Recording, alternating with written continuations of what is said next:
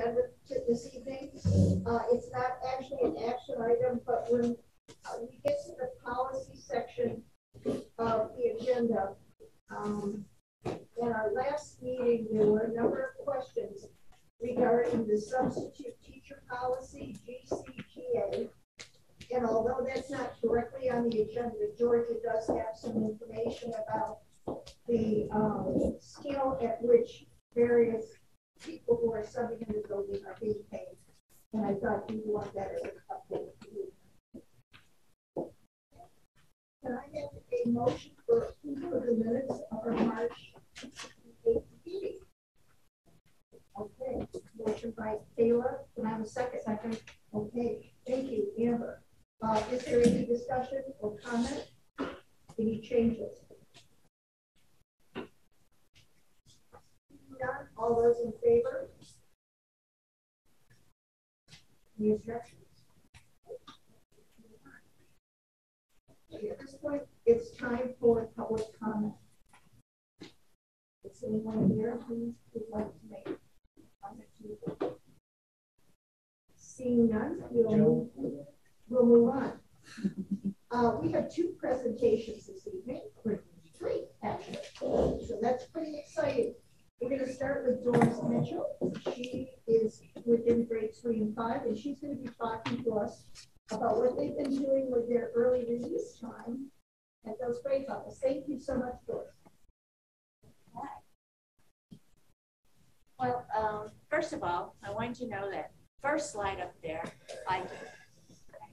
All the others by cohort Bridget Wharton did. You'll definitely see a difference. However, for those of you who had me in school, you'll see I graduated a little bit from the overhead projector and the chalkboard. So anyway, the first three slides are about why we chose the topic that we chose to study, and the rest of them are about how we went about it.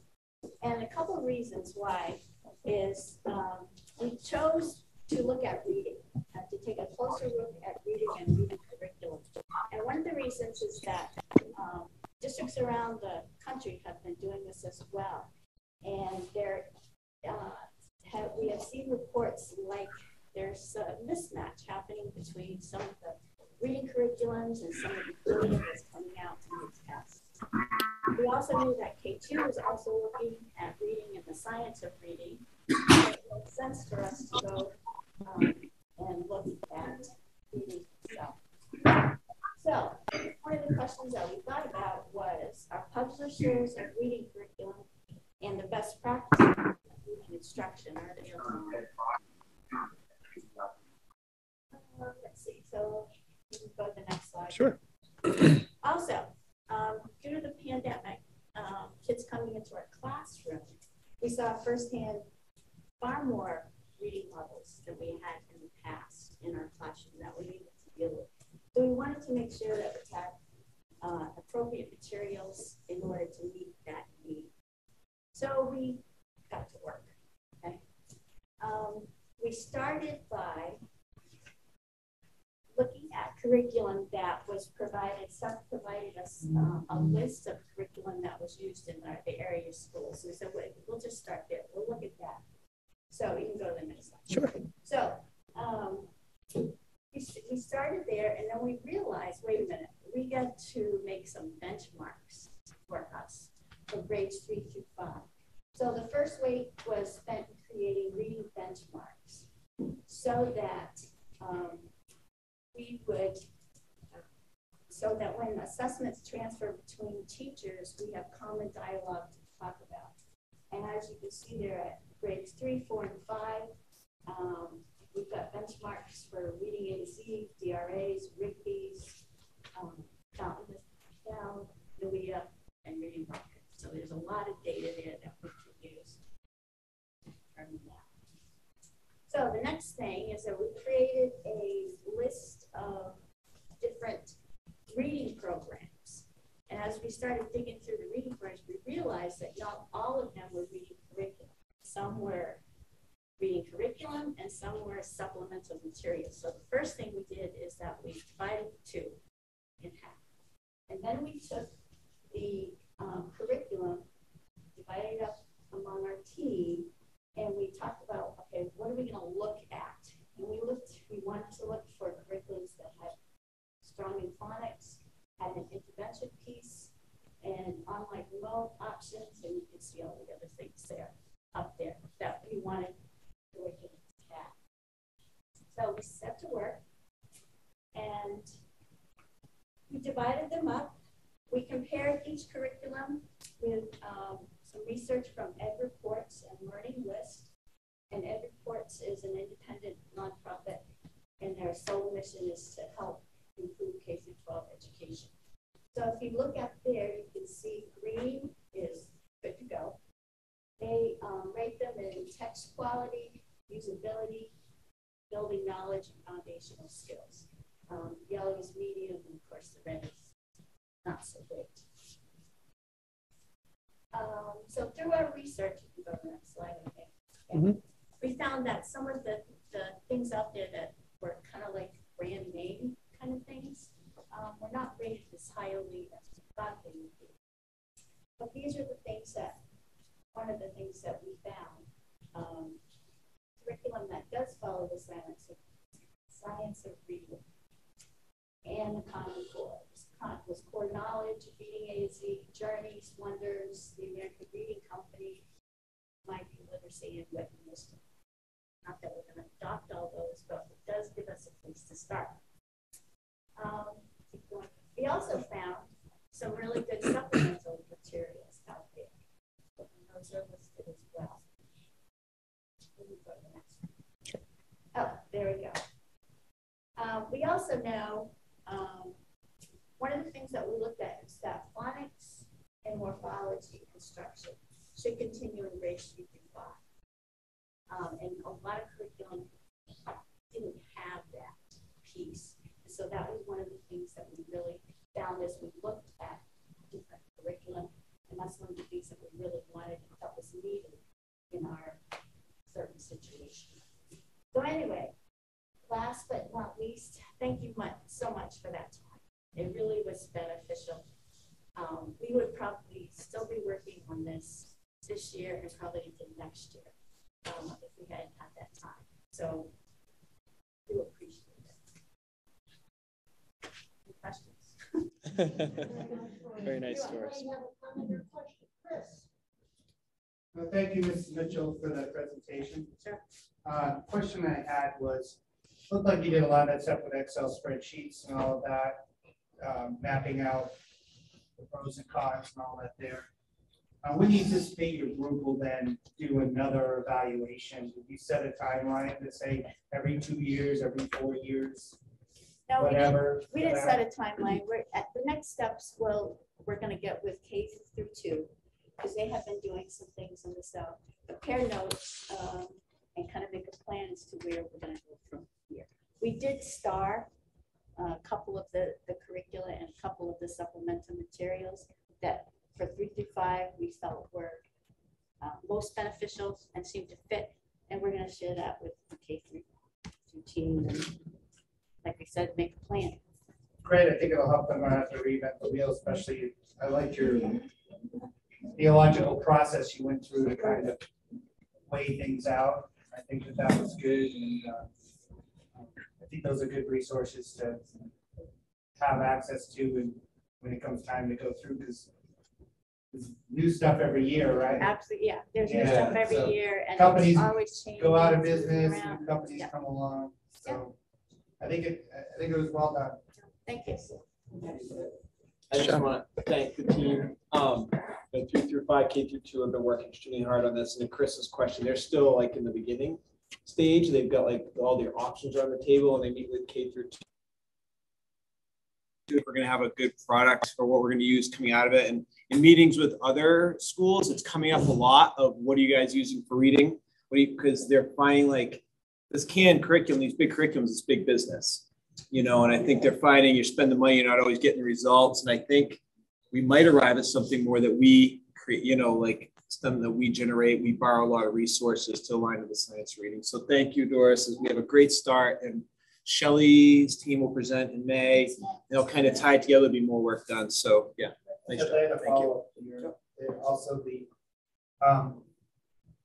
what's the intent to try to do the vertical alignment with that?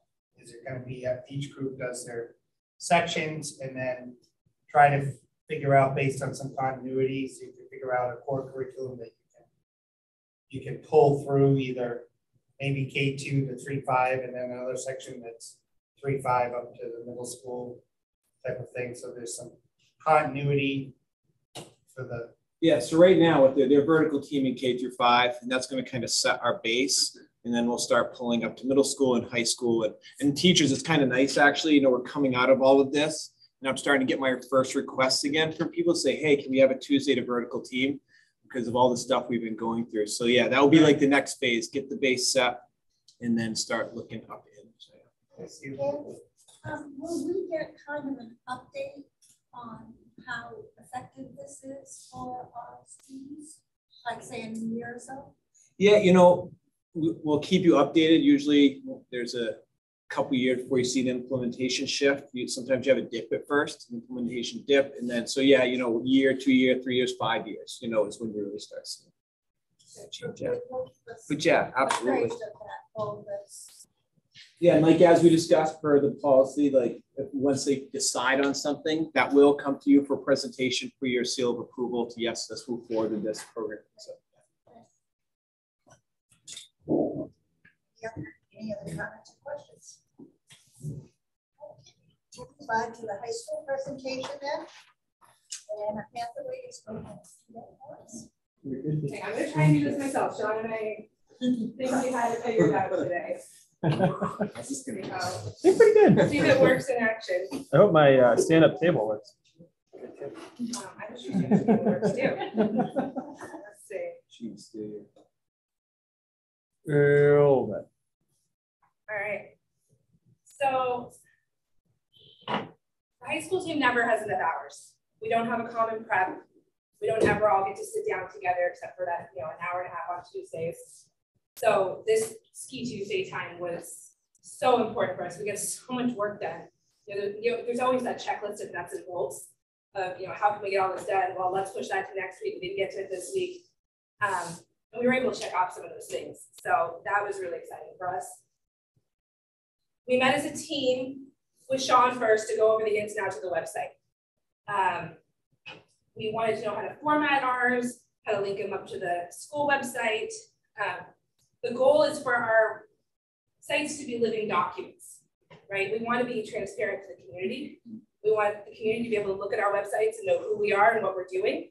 We want prospective families to be able to come in from the outside and say, what classes do you offer here? Let's check the website, right? We didn't have that in every content area. Math didn't have one at all. Not that I'm pointing any figures at people, math teacher. Just saying. So this is my website that I created. It's got a little blurb about myself. My classroom rule is just be respectful.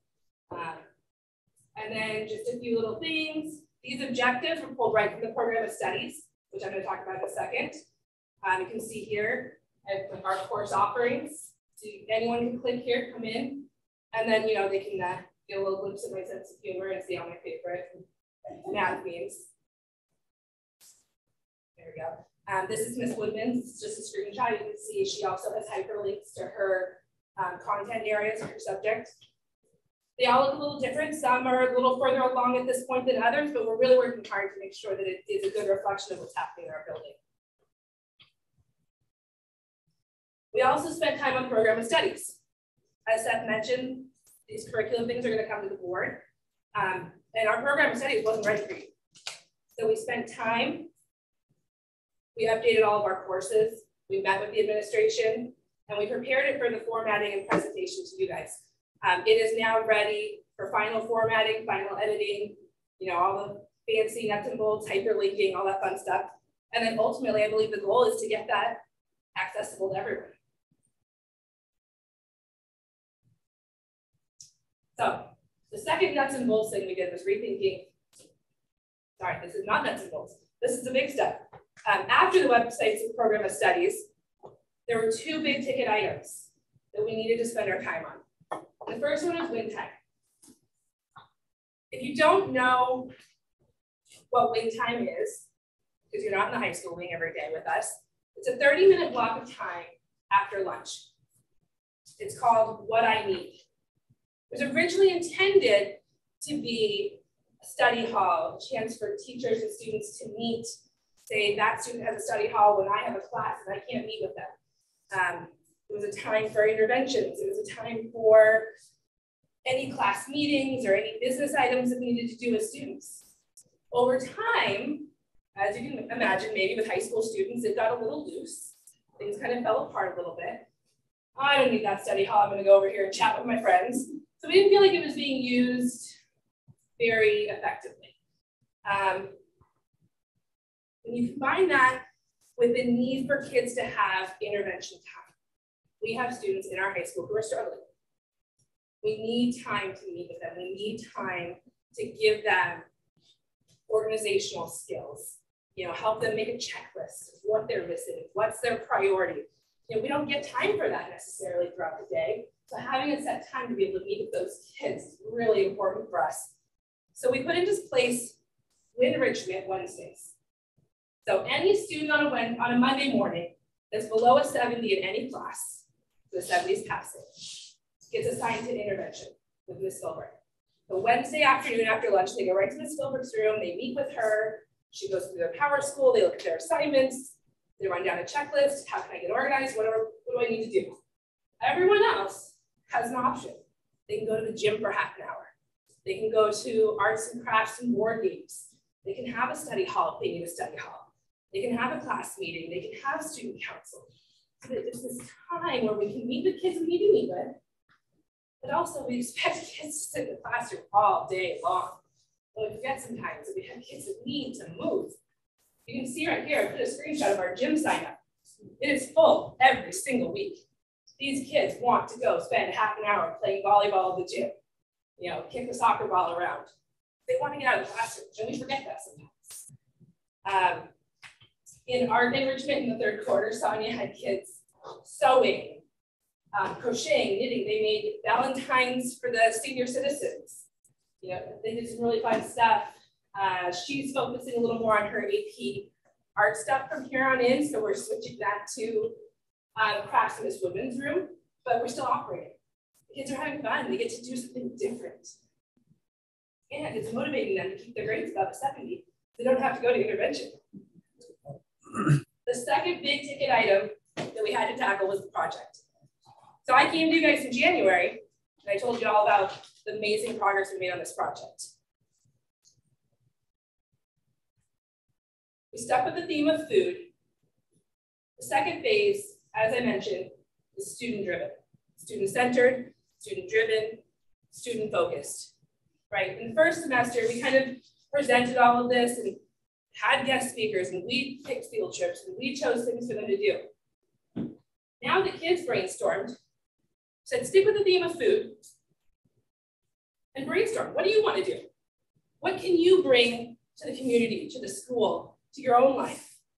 What kind of projects do you want to work as individuals in small groups? Overwhelmingly, they wanted to work in small groups. So we had brainstorming sessions. We ended up in 7 groups. We even got Mr. L to take on a group that was interested in hunting and foraging. I think they went outside today and had some fun in the outdoors. So these are our final 7 groups. All the groups are at different places. We each have a lead teacher. I've got the cooking contest. There's women's taking on gardening and greenhouses. The kids are, it's amazing to watch them because they thought, my cooking group, they thought, I'm gonna walk in here, we're gonna go get some groceries and we're gonna cook. So day one, I'm like, guys, what are you gonna cook? How much is it gonna cost? Who's gonna teach you to cook? What's your grocery list? Where's your recipe? And as we started going through this, they started to realize, oh, that's why this is a project. So we wanted to keep it student-centered. We are using some of our wing times on Tuesdays and some Thursdays for these groups to meet. The This is the brainstorming, the first brainstorming session that the gardening and greenhouse group made. This is Mr. Straub's ideas for improving the cafeteria. And then I have the cooking contest group. One of the first things they decided is that they needed matching aprons, so that we made a phone call to some wonderful lady that I know that does a lot of sewing, and she sent them aprons. So there's a lot going into this. They're meeting once, twice a week. And we're imagining this is going to go to the end of May. So these kids are really into it. I think that we've given them a voice here. I don't know if Angie agrees at all. Maybe her group's not as into it. I don't know. Maybe they're really into it. But a lot of the kids really are buying it. So we're really excited to give them some voice here. So in conclusion, we realized at the end of this, as we're wrapping it up and thinking about what we wanted to say to you, everything we did for the past 2 months was about engagement. Everything we do is about how do we get kids into this building? How do we get them engaged? How do we keep them interested in our classrooms? The website increases the community engagement. The enrichment is keeping kids on task by giving them something outside the box. And then this project is working cross-content. And the other thing I wanted to say that I didn't put in here was the cross-content piece. I'm so excited in this building to see more cross-content work happening. I got to go to 6th grade last week and teach 6th grade social studies about the Pythagorean theorem, right? I walked in there, I said, guys, I'm a high school math teacher, what am I doing here? And they were like, this is social studies class. I said, yeah. And then we had a whole conversation about the history of the Pythagorean theorem. And I taught them all about it, and it was so much fun. And to have this building, you know, there's pros and cons in every school. But to have this building where as a high school teacher, I can walk down the hallway and meet those future students, it's just amazing. So, there you go. Any questions? That's great. I'll answer questions. Yes, Chris. Just one technical question. This goes back to Sean, we talked about before, with these individual high school teacher pages getting up, are those going to get put into an iframe or something? They are their own websites and they are external, but I have a splash page now. So when you go to their pages, it alerts you that you're leaving the Ranger School page. Well, my only thought was, we talked about with the iframe, you could show their whole website within it. It's just too. I don't think it's going to work the way that, maybe we can talk after. Yeah, I can show you. Yeah. I just think, I think it's awesome. A parent's going to go to that. I'm just worried they're going to fall in the black hole. Right, and that's Now what my back to splash the page whole site. tells them that they're leaving the site. So that was my Yeah. intent there. Well, I want to thank you very much, Paulina. That was That was terrific. good. Kathy, Great. you had a comment? I was wondering, Chris said about parents getting onto this vision. How do we, as a board, see this vision? You go to the Ranger School website and then you go under academics and then, Sean, you want me to share real quick? sure. Gonna show online how to get. Yeah, I am actually going to share my screen too, so. It's not so much a comment as a defense. I did not have Sean Russell helping me with my webpage. No one knew, so. I've been waiting. That was my next question. Zach. You killed me for 5 My minutes. next question, Yeah. why did you not have a page? Yeah. I didn't have Sean. We could not have done it without Sean. I Hey, appreciate all of that. us need Sean. Couldn't do it without you either. Absolutely. So we'll connect on offline. Yeah, that would be great. 'Cause I think that's important. You want me to? Well, And now Holly's here to talk to us. We had this topic came up a number of months ago, and I think at one point we might have had Holly on the agenda, but she wasn't able to be with us. So she's with us this evening to talk very briefly about the bullying program in the building. There's concern had been expressed about that. Yes, the gallbladder got in the way last night, so I apologize. It wasn't mine. No problem. We understood. We understood. Luckily, we're all good.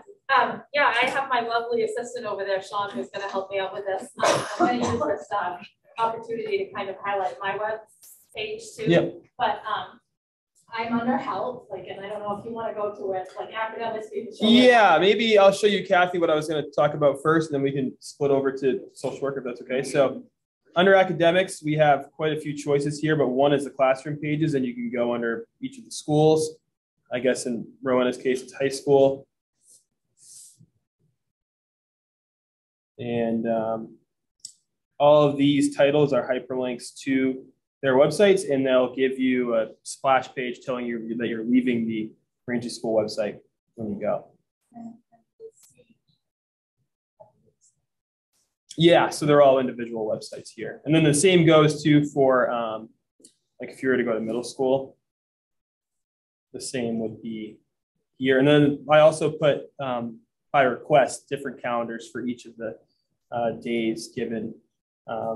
This year was a little scattered.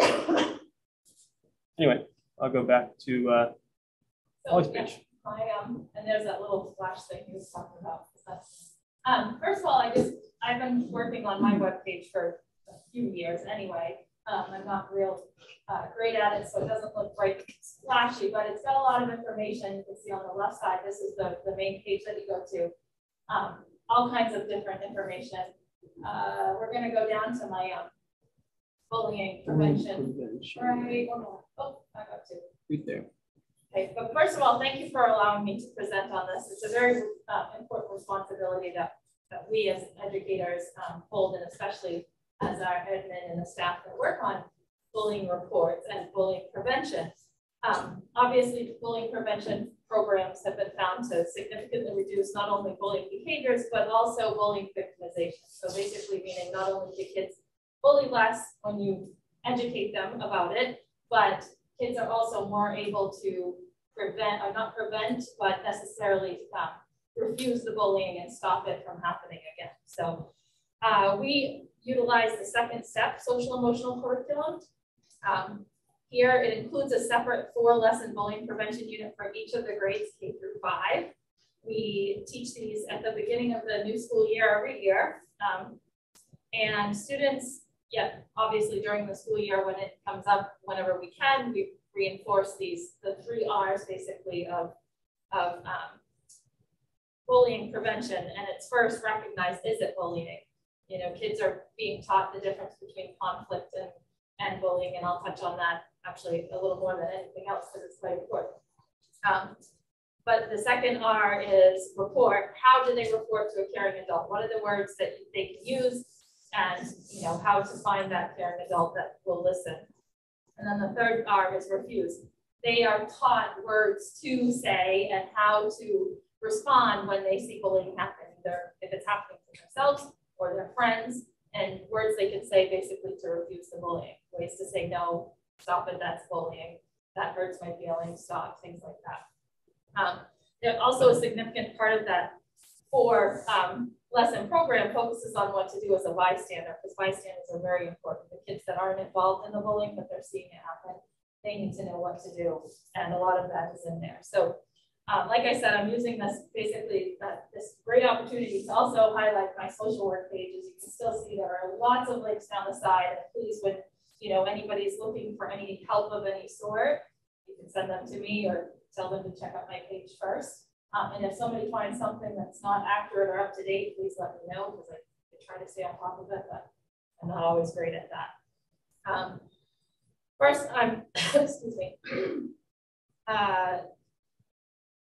We've already gone there, sorry, he's way ahead of me. I'm going to go through the links kind of on this page just kind of quickly, but I'll answer questions at a later time if they come up.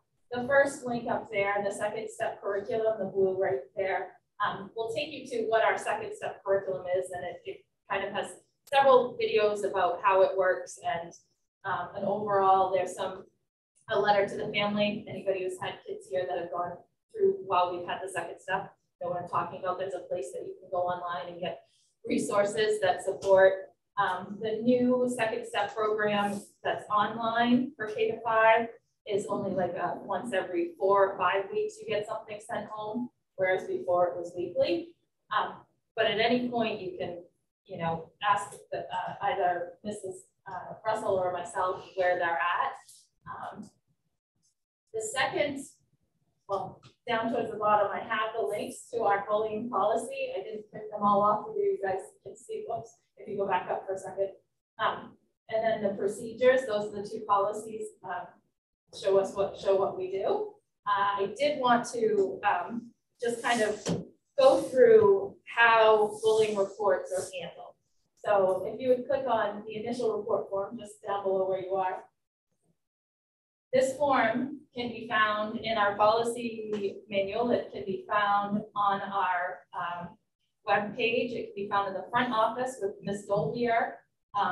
We've actually given them to the staff at the Rangeley Health and Wellness Center because they had said that sometimes parents or students bring up concerns with bullying, and we want to make sure that everybody knows the first step to reporting bullying.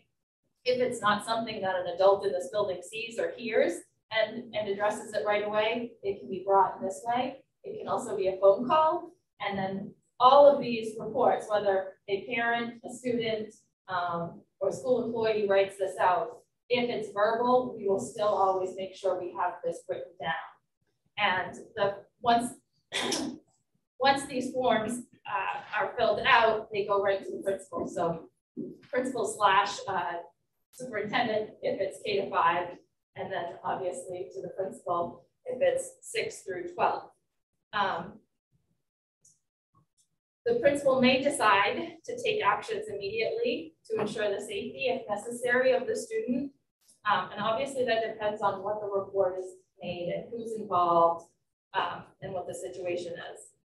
If, for example, separating students, seems to be the safest situation, that might be something they might do. Also, the principal informs the parents of the alleged victim that a report has been made and why and what the school is doing to protect the student from further bullying while an investigation is being done.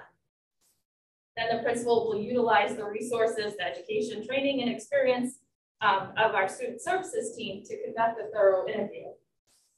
If you go back, Sean, yep, and go to the investigation form to the right of that.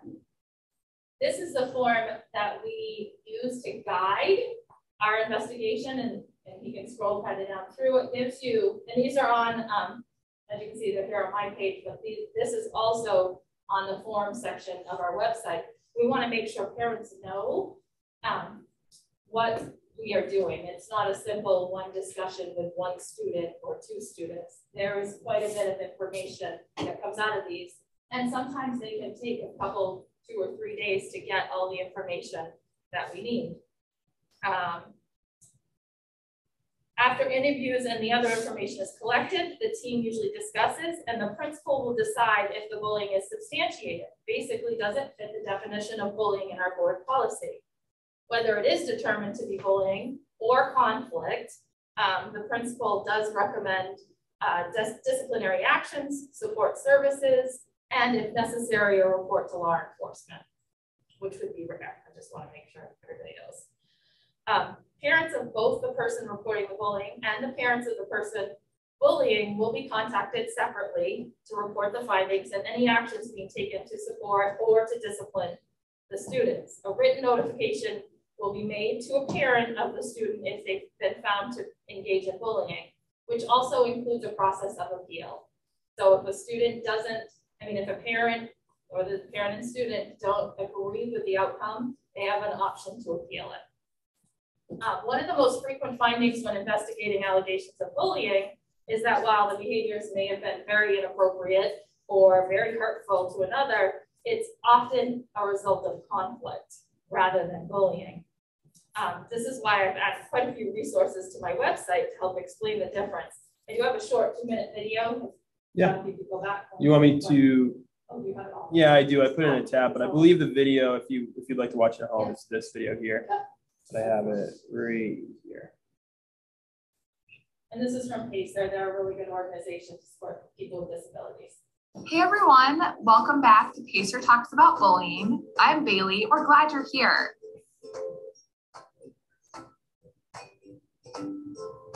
This week, we're excited to bring you another episode where we answer your most frequently asked questions in 60 seconds or less. Today's question is, what's the difference between bullying and conflict? Now that you know the question, let's get into the answer. Bullying is different than conflict. Let's start by looking at the definitions. Conflict is a disagreement or argument in which both sides express their views or opinions. Bullying is a negative behavior directed by someone exerting power or control over another person with the goal to hurt, harm, or humiliate. Now let's look at what makes bullying and conflict different, as there's two main differences. The first is that with bullying, there's an imbalance of power between those involved, meaning the person that's bullying has more power. This can be power in many ways. It can be physical power, social power, or power in numbers. Now, with conflict, on the other hand, there's equal power between those involved. The second difference is that with bullying, students will continue their behavior when they realize it's hurting another person. However, with conflict, students will generally stop and change their behavior when they realize it's hurting or harming another person. And that's a wrap on this week's episode of Pacer Talks About Bullying. Make sure to join us right back here next week as we have students answer the exact same question. We'll see you then. And this is really important because we often have someone say something is bullying. And if we were to just listen to that one person without asking questions about what might have happened before, even not right before, but if there's been issues, like you have to get a lot more information. One of the big things we teach the K-5, the definition really of bullying or the explanation is when somebody keeps being mean to somebody else, they can't make it stop. It's one-sided and unfair. So basically, when she talks about the power difference, that's usually quite key. Like if there's obviously an age difference or size difference, intellectual difference, like that could be a real important thing to look at. But often when we're seeing things happen, it is usually a disagreement about something. For example, look, the younger kids, because this is harder for them to understand, might run up and say, he just threw his arms at me like he was gonna punch me. And they'll say, he's bullying me. And I'll say, well, tell me more. What happened right before? Well, I didn't think he was using the ball, so I took it, and then he got mad at me, and I wouldn't give it back to him. At first glance, somebody, because they feel like they're being threatened, oh, this is obviously bullying. But then when you look at more information, usually there's something that sparked it. Now, is that bad behavior? Yes, and we're going to address it. But really keeping bullying by definition separate is important. We are by law responsible to report incidents of bullying to the state. And again, it usually rises to another level. If you would scroll back to the first, the other way, right there. This is another one that I help with kind of the middle school age kids, because again, it's not so clear for them, but this is on my webpage, and this sometimes guides, like if we talk to a kid and they say this is bullying, well, let's go through this, and kids will often come to the agreement that, yeah, you're right, it's probably conflict because I did this or said that. It's really important because we don't want to be calling behaviors bullying when they're conflict. When behaviors are conflict versus bullying, we can use things like problem solving, conflict resolution, mediation. When it's bullying, it's handled in a different way. So the most important thing I want like the students, the parents, the board to know is that we do address allegations of bullying when they're brought to us, and we do take them very seriously. I also want everyone to know that even if a situation doesn't fall into this bullying category, the principal, the student services team do put services in place to try and, change the behavior, to keep the conflict from happening again. And again, if it's bullying, we often not only support services for the student who's been bullied, but things perhaps like counseling, maybe meeting weekly with a certain number of our student services teams. We can do a lot of things, but we don't report back to the parents of the student who's been bullied. And I think that's one of the problems we see with parents want to know, what happened to this kid for what they did to my child? And I understand that, I'm a parent too, but we have confidentiality laws that we need to follow. And, you know, I wish we could be more open for that reason, but I just hope that, you know, if anybody has questions or concerns about bullying, you know, come ask the questions to Mrs. Campbell, you know, Mr. Liberty, myself, any member of the student services team. I did try to keep this brief, so please, if you have any questions, I'd be happy to answer them. Sure. What is the process that the school uses when they receive a referral from the health services about students being bullied? We haven't ever actually received one, but it would be the same. Like if a student said to a doctor and the doctor got permission from the student or the student's parents to fill out the form, we would still take the form. The principal, whichever level it would be at, would work with the team and decide who and how it would be investigated. So it would be the same situation. Did that answer your question? I was under the impression that health services had made referrals. Not that I'm aware of. I haven't had.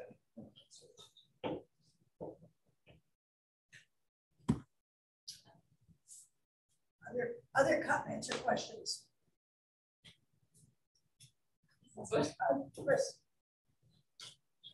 To me, this is one of the biggest issues out there.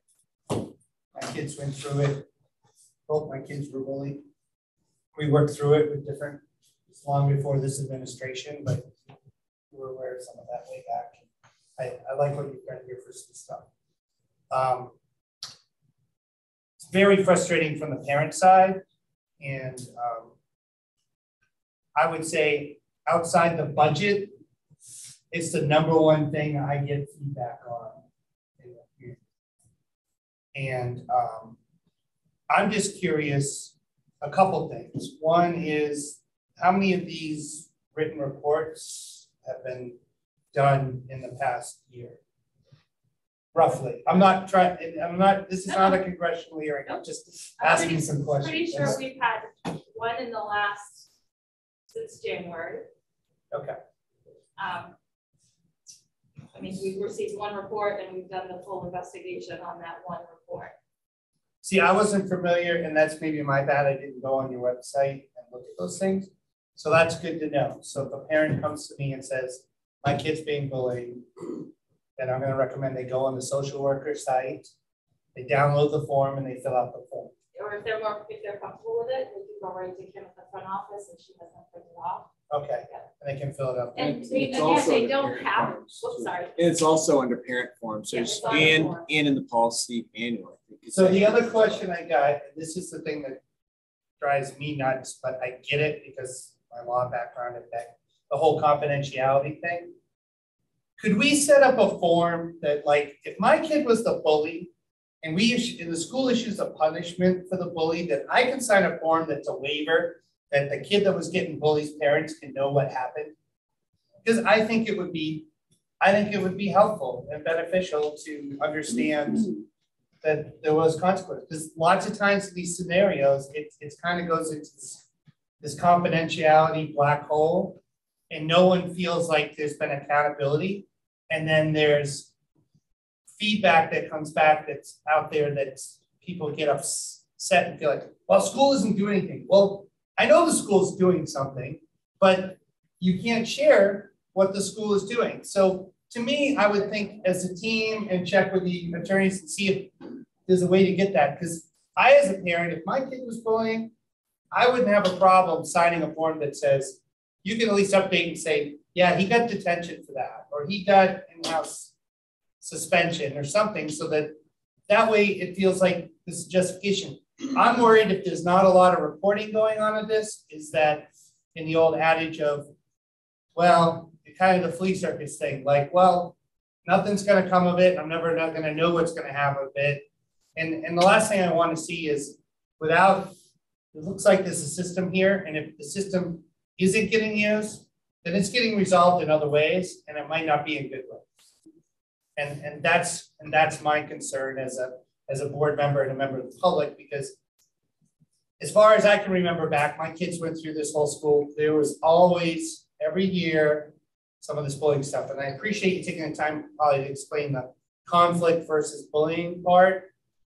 But I've seen some pretty crafty bullies over the years where they can do like stuff and then, well, that wasn't me. You know, it's a classic, what I call narcissist behavior, where you poke, and then you play the victim. And that's the type of behavior that I hope we can find a way to address and get on the other side. Because I've seen it just within my own children, how it can emotionally and physically make them physically sick about it and just break down and go from being a thriving academic student to just not wanting to participate.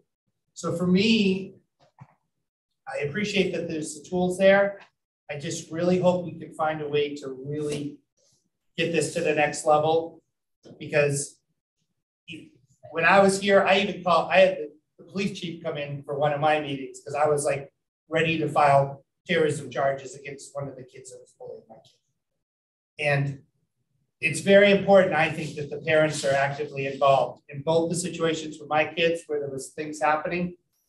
I got in contact with the parent directly, and that helped to neutralize it as well. And I don't know how we can liability-wise or what that does for the school, but active parents and both times the parents on the other side were pretty good response with one parent more than others, but regardless, it moved things along. And I'm sorry I took up so much time with this, but this to me, this to me is one of the more important things that I've seen cripple a child's academic experience in the school. And to me, it's really going to be with some about the legality of that, Chris. And we'll be more than happy to do that. That would be great. Yeah. Caitlin, I guess my question would be what constitutes filling out one of those forms? Because I heard that she said only one has been filled out since January. And I personally know of several more parents than that have addressed and expressed concern of bullying with specific tiers. So I'm assuming a form hasn't been filled out for that. So I guess I want to know what the steps are to filling out one of those forms. And maybe it's that they're unaware that that form is available and that that's the first step in the process. So if you're in a position of being able to advise those folks, what you can say to them is go to Holly's website. Right there is a form that initiates a process. Well, personally, one of them was me, and I didn't get those steps to fill out the form. So I guess I don't know if I missed that step or if it's something I should have done, and not to call myself out or my kid out or anyone out, but it was one of those people were me. So I guess I wasn't informed that I should have filled out one of those forms. So maybe other parents aren't being informed. It's very likely. So that's just a concern for me. Yeah. And so spread the word. And Holly, do you have a response for that? I do. I want you to know that was part of the one I'm talking about. It was added information. So we had already had information. And again, I can't share any more than that, but that information that came from you was included in that investigation. Okay. I guess that probably just would have been nice to know, again, with the confidentiality thing, I'm sure, but as a parent expressing concern about bullying with my kid and other peers, it would have just been nice to be more informed of the process and such. So. Yeah. And again, I think, Chris, if we could make that happen, you know, often kids will share that information. I'm quite surprised that when it doesn't get out, because they'll usually say, yep, I ended up in school for 2 days because that's definitely illegal. That's definitely a legal issue. And we would have to have a ruling on part of Rowan and Woodson. Joanne? So what communication is offered to the parent of the child who is determined to have been bullied? What do we tell that parent? Do we tell them that there's just been an investigation and forms have been filled out? Or are they actually let to know that in fact it was determined that their child was bullied and action was taken? What do we give that parent? I mean, you can't just say, oh, fill out the form and, you know, we'll look into it. Because very often the Drummond and Woodson answer doesn't work. I mean, you say, you know, there's an incident, a very apparent incident of bullying, and the answer they get is, well, the legal counsel said not to say anything. That doesn't help the student and it doesn't help the parent because there's no acknowledgement of the act. So I'd like to know, what do we do for that parent and child? The communication does not come from me, it comes from administration, usually the one that determines if yes, in fact. So once the investigation has been completed, if it's deemed bullying, the parents of the child that was bullied is notified that we did deem this as a bullying event. Mm-hmm. It will be recorded as a bullying event, and we are taking steps to resolve the issue. Who's in on the investigation? Like, who decides what is done? Who does all of that? Us that get together. But like, if you're a parent and you're like, oh, there's going to be an investigation, and I'm not saying I've been one of them, but being a parent, So you want to know like who's investigating this, what's going on, who's having a say, and you know, like this issue. Jury trial of fact. Yeah, So- like you want to know. if I get one, and I don't know if I've had one at the high school level. Last year we had one. I used it's student service, so I get their form, I look it over, and if it like obviously if it's something like this kid is in danger, I would take steps to like maybe remove a kid from a class. Like we would take steps immediately. Then Holly, I always work with Holly. She's excellent at the investigation, and then Heidi will help. And they'll do the interviews. They'll interview several students. They'll talk to both parties. They take unbelievable notes. And I review those and make a decision. And I will also, you know, if I'm stuck, I'll consult, be like, you know, we need more. And we just do our best to. So it would be you, Holly, and then Georgia.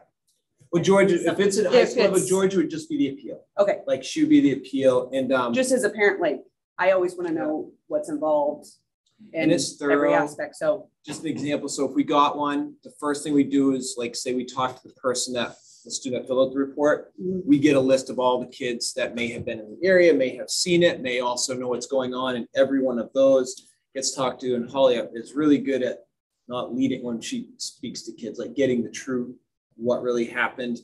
And sometimes they match up, boom. And sometimes it's like they were on different planets. And then we really have to dig, and then we look at it, and I look at the conflict. We have a flow chart with conflict and bullying, and we make a decision based on that. okay. Also, if there is, who fills out the form? Say if there's a complaint and the child comes to the parent, is it the parent that fills out the form? Parent. Or, anyway, Yeah, or anybody if can it's fill the child, say they're elementary, but they're not comfortable coming to the parent, do they go to the principal and say, this is happening and you fill out the form, or do you contact, or like, does it change with middle school and high school? Like, how does that process work?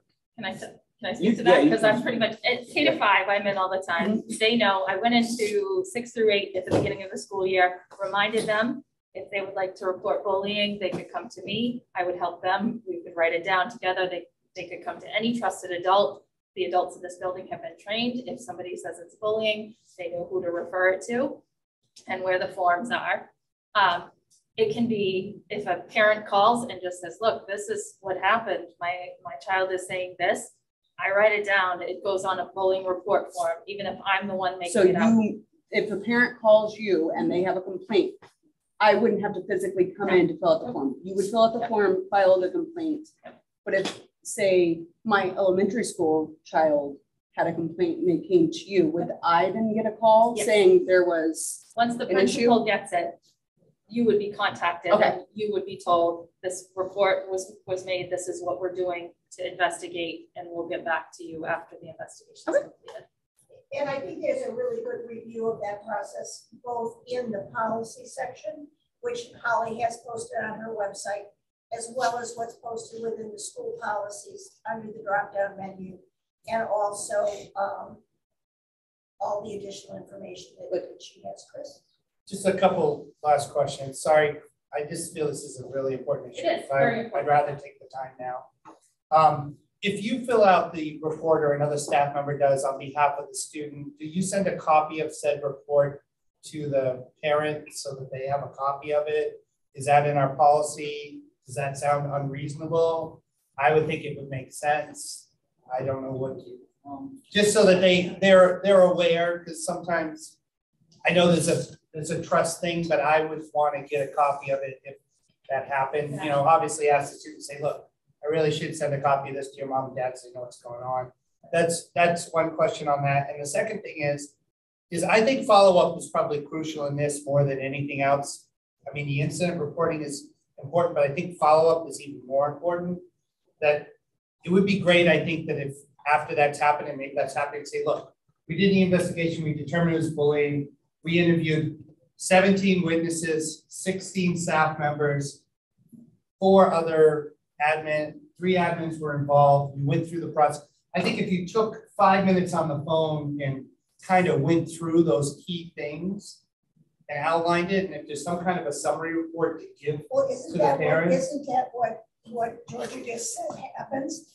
If the incident goes to the point that it's determined to be bullying, then people are contacted, that information is shared. But what I'm saying is that there's one way to share it. It could be like, well, it was determined bullying, but I'm just saying, I think it's important for them to understand the depth of the investigation, and maybe you're doing that. Maybe you're saying, yeah, we interviewed 17 kids on this. We determined this type of thing. We've got that there. I just think the more that we can kind of show the weight of the process and the amount of diligence and detail that you're doing, then I think more people will embrace it and use it, because it's just a perpetual problem that I don't think is ever going to go away. Yeah, bullying will never go away, Chris. Right. I agree. So exactly why I wanted to put that investigation form on the website, so people can see that we're not just talking to one kid, oh, okay, that sounds like bullying, or it doesn't. That's not what we do. I think you're right. I think that's important. And I'll just say, conversations when you start saying something like that are, well, which kids did you talk to? Did you know what I mean? So it gets very sticky, but I think that's something we could add in as a, yes, we interviewed 7 kids, or we interviewed 4 teachers as well. It happened in the gymnasium and we spoke to, I think that's important. You're right. I think it just helps both from the side when the parents not believing their kid's bullying, and when the parent whose kid's been bullied, they're both going to feel better when you're able to say the breadth of the investigation. I'm not saying, and you can say up front, I'm not giving you names, I'm not giving you any of that because I can't, but this is the numbers, by the numbers. And I think that gives it a little bit more legitimacy rather than, oh, we talked to a couple people. That's all I'm saying. So I'm just saying it's kind of sometimes how you spell it out versus there that I think will have a bigger effect, because to me, I would rather you be flooded with these if there so that we can get this figured out and get it to the next level where it's like kids are actually going, oh, geez, they actually stop for a second and say, if I bully this kid, there's going to be a whole process and stuff that could happen. And I go through that process with K to 5. Because to me, I really believe that this year, these bullies are then the harassers and stuff that happen in the workplace and in other parts in life and get into other professions. So this is our teachable moment to kind of fix things before they get out in the world. And I feel we have a fiduciary duty as a community to try to get a real good handle on this. I'm not saying we're not, I'm just saying no, I'd really like to see it get to the next level. I agree. This is the way we help change the course of further action. And I think there's a lot of teachable moments that are happening in the building under your auspices. Amber. Okay. I first would like to say the forms are a great idea, and I think they've probably always been there, but I do have to say that I have a lot of conversations with people who say, what form, how do I do it? And it has gotten better. Being on the policy committee, I know we went through and this is a mandated policy that we have to have. Now, how we educate the community, I don't know, because there's still people that don't know about the form.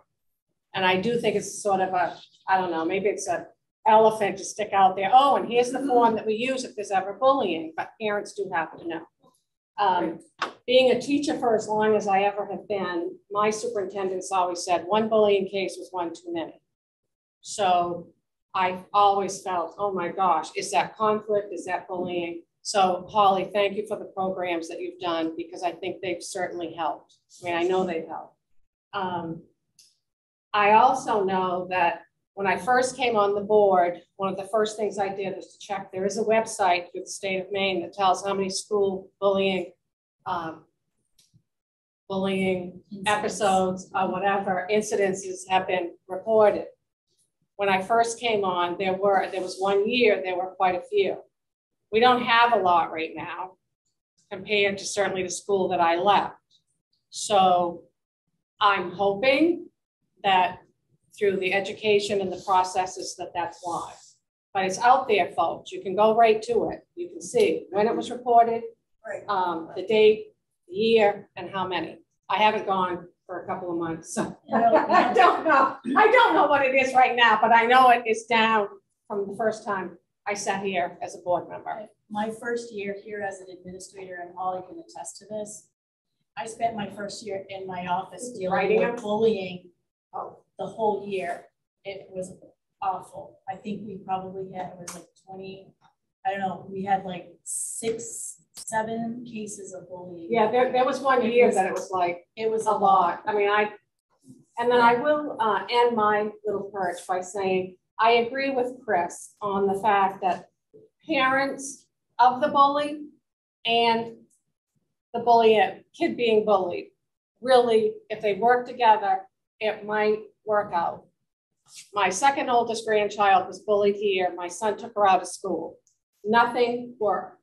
Well, I'll tell you, he came in and the teacher said, and the administrator said, one's here, one's there. We changed the seats. That's going to work. Come in and say it's working. It didn't work. So they all 3 have been homeschooled. What worked, though, eventually, was that my son and the father of the bully came together, discussed it, and it ended. And I will go on to say that that young man today works in one of my establishments with my kids, and he has said to me, I was a turd once. And I said, well, I think you were more than that. And even the sister of the girl who was bullied said to me, is that the boy who bullied my sister? Because she works with him too. And I said, as a matter of fact, it is. And she said, it can't be, Mimi, can't be. He's such a good boy. So, and I had a couple of conversations with him, but I mean, I'm not saying that it always would work, because I'm sure some parents don't think their kids do anything. But I do agree with Chris. It's a start.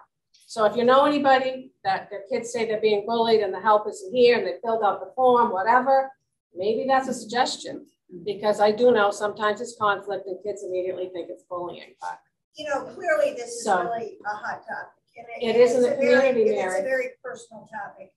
And that's why, you know, as Georgia and I put these agendas together, we have these kinds of programs and presentations. So you have a window into what's happening in the school. You have a window into, and as we discuss at our board meetings, adoption of policies, but also you become more informed about what people can do, what parents can do, and you're approached in the community. And so you become a liaison for the school to help parents understand that there is a process in place. There are forms available to them. They can call Holly, they can get help, and hopefully we can get some resolution to some of these issues. So that's very important. I wanted to just add, I try to be proactive. When I hear a parent has mentioned a possible bullying, like I've sent out an email and said, hey, I heard in this meeting you threw out there, would you please, you know, consider putting it on a bullying report form? You know, I would like more information about it. And I know you followed through because we've talked. You know, when I've heard something, I've shared with you, and you followed through on that to see if it was a real issue. So I do know this is very important to Chris, and I think any questions you have individually, obviously Georgia and Seth can also answer probably even better as far as policy, but I'm in there, and trust me, Chris, I know kids lie. I see it all the time. 2 kids in the same exact place that I am, and they both have different stories, and I just saw that they happen. So we do have to take those things into consideration. And oftentimes, you know, kids do have empathy, and I say, look, you're putting us in a really bad position. You're asking me, who cares about both of you, to decide who's being honest here, you know? And kids usually will fess up for the most part. If a kid doesn't, it usually indicates a more severe issue, and that opens a door to getting services for better diagnosis and better services for those individual kids' concerns. And without saying too much, it's very helpful. yeah, Okay. Both those PDF forms are great that I saw them on there. I think if Sean worked his magic in about 5 minutes, he could use that Adobe thing and make them fillable so people can type in their information. It might make it easier for the person who has to read it, because God knows if I fill that out by hand, you would have trouble reading it. So, and if it's not something you guys can do, I have the software at work. Send me the, I'll download the forms. I think we can do it. But it would, I think that'll also get people to respond it quicker if they can just type it in and fill it out. Thank you, Holly. Yes. I'm gonna bring a close to this conversation now, unless somebody has something absolutely burning they need to say. Okay, we'll move on then. And thank you for all the presentations this evening. They were very informative, and we appreciate you taking the time to be with us tonight. I have a couple of things I need to share with you this evening on my part for the chair report. I just wanted to point out, speaking of websites, that Abby Thompson also has a website now for the library on the school network, and she has her newsletters featured there, and it's an excellent site there. So please go in and take a look at them. Don't miss Mr. Liberty's weekly video. And I don't know how many of you are going in and watching them on a regular basis, but they're a delightful way of learning about what's happening in the building that particular week. It features kids, lots of great shots of things that are going on in the building that are fun. Okay, next big item. I'm going to be passing out to you the evaluation form for the superintendent, Georgia Campbell. And you'll notice that on this form, you have a 3-week window to fill it out. It's a paper and pencil. You can figure out how to type it first if you need to. Get somebody to print it for you. Like I say, if you got 3 weeks, I might be able to. You might be able to do it. You might be able to do it. Okay. But I also want to point out some other documents that are in your folder tonight. They're at the very end of your folder. And because the evaluation is going to ask you to speak specifically to Georgia's job description. So you have a copy of her job description at the back of your handout. It's quite a lengthy piece of paper at the very end. And prior to that is our evaluation policy that we adopted back in 2019, which articulates the steps of the process for this evaluation. And that starts with a group of folks giving Georgia a confidential evaluation. And there are 5 subgroups within the building that will be receiving this evaluation. The board gets an opportunity to evaluate Georgia. The professional staff has an opportunity. The support staff has an opportunity, the central office, and also the administrative team. So those 5 groups will be receiving evaluation forms.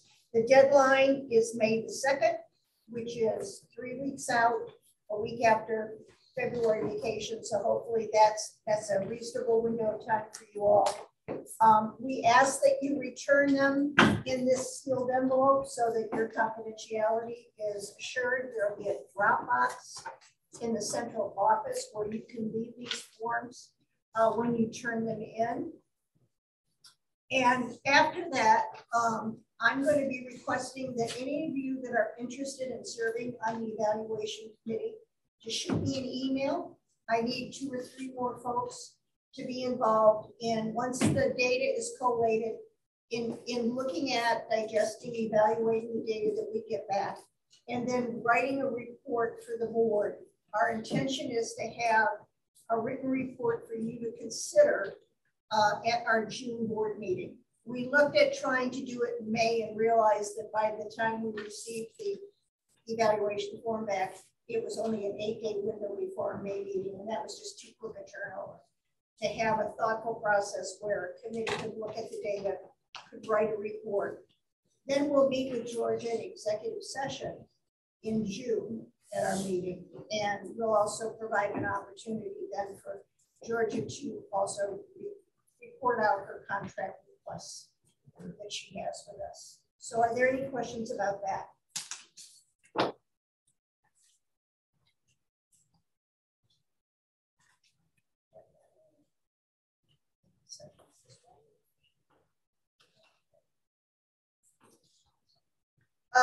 Another announcement, we're not going to be hosting Zoom meetings anymore.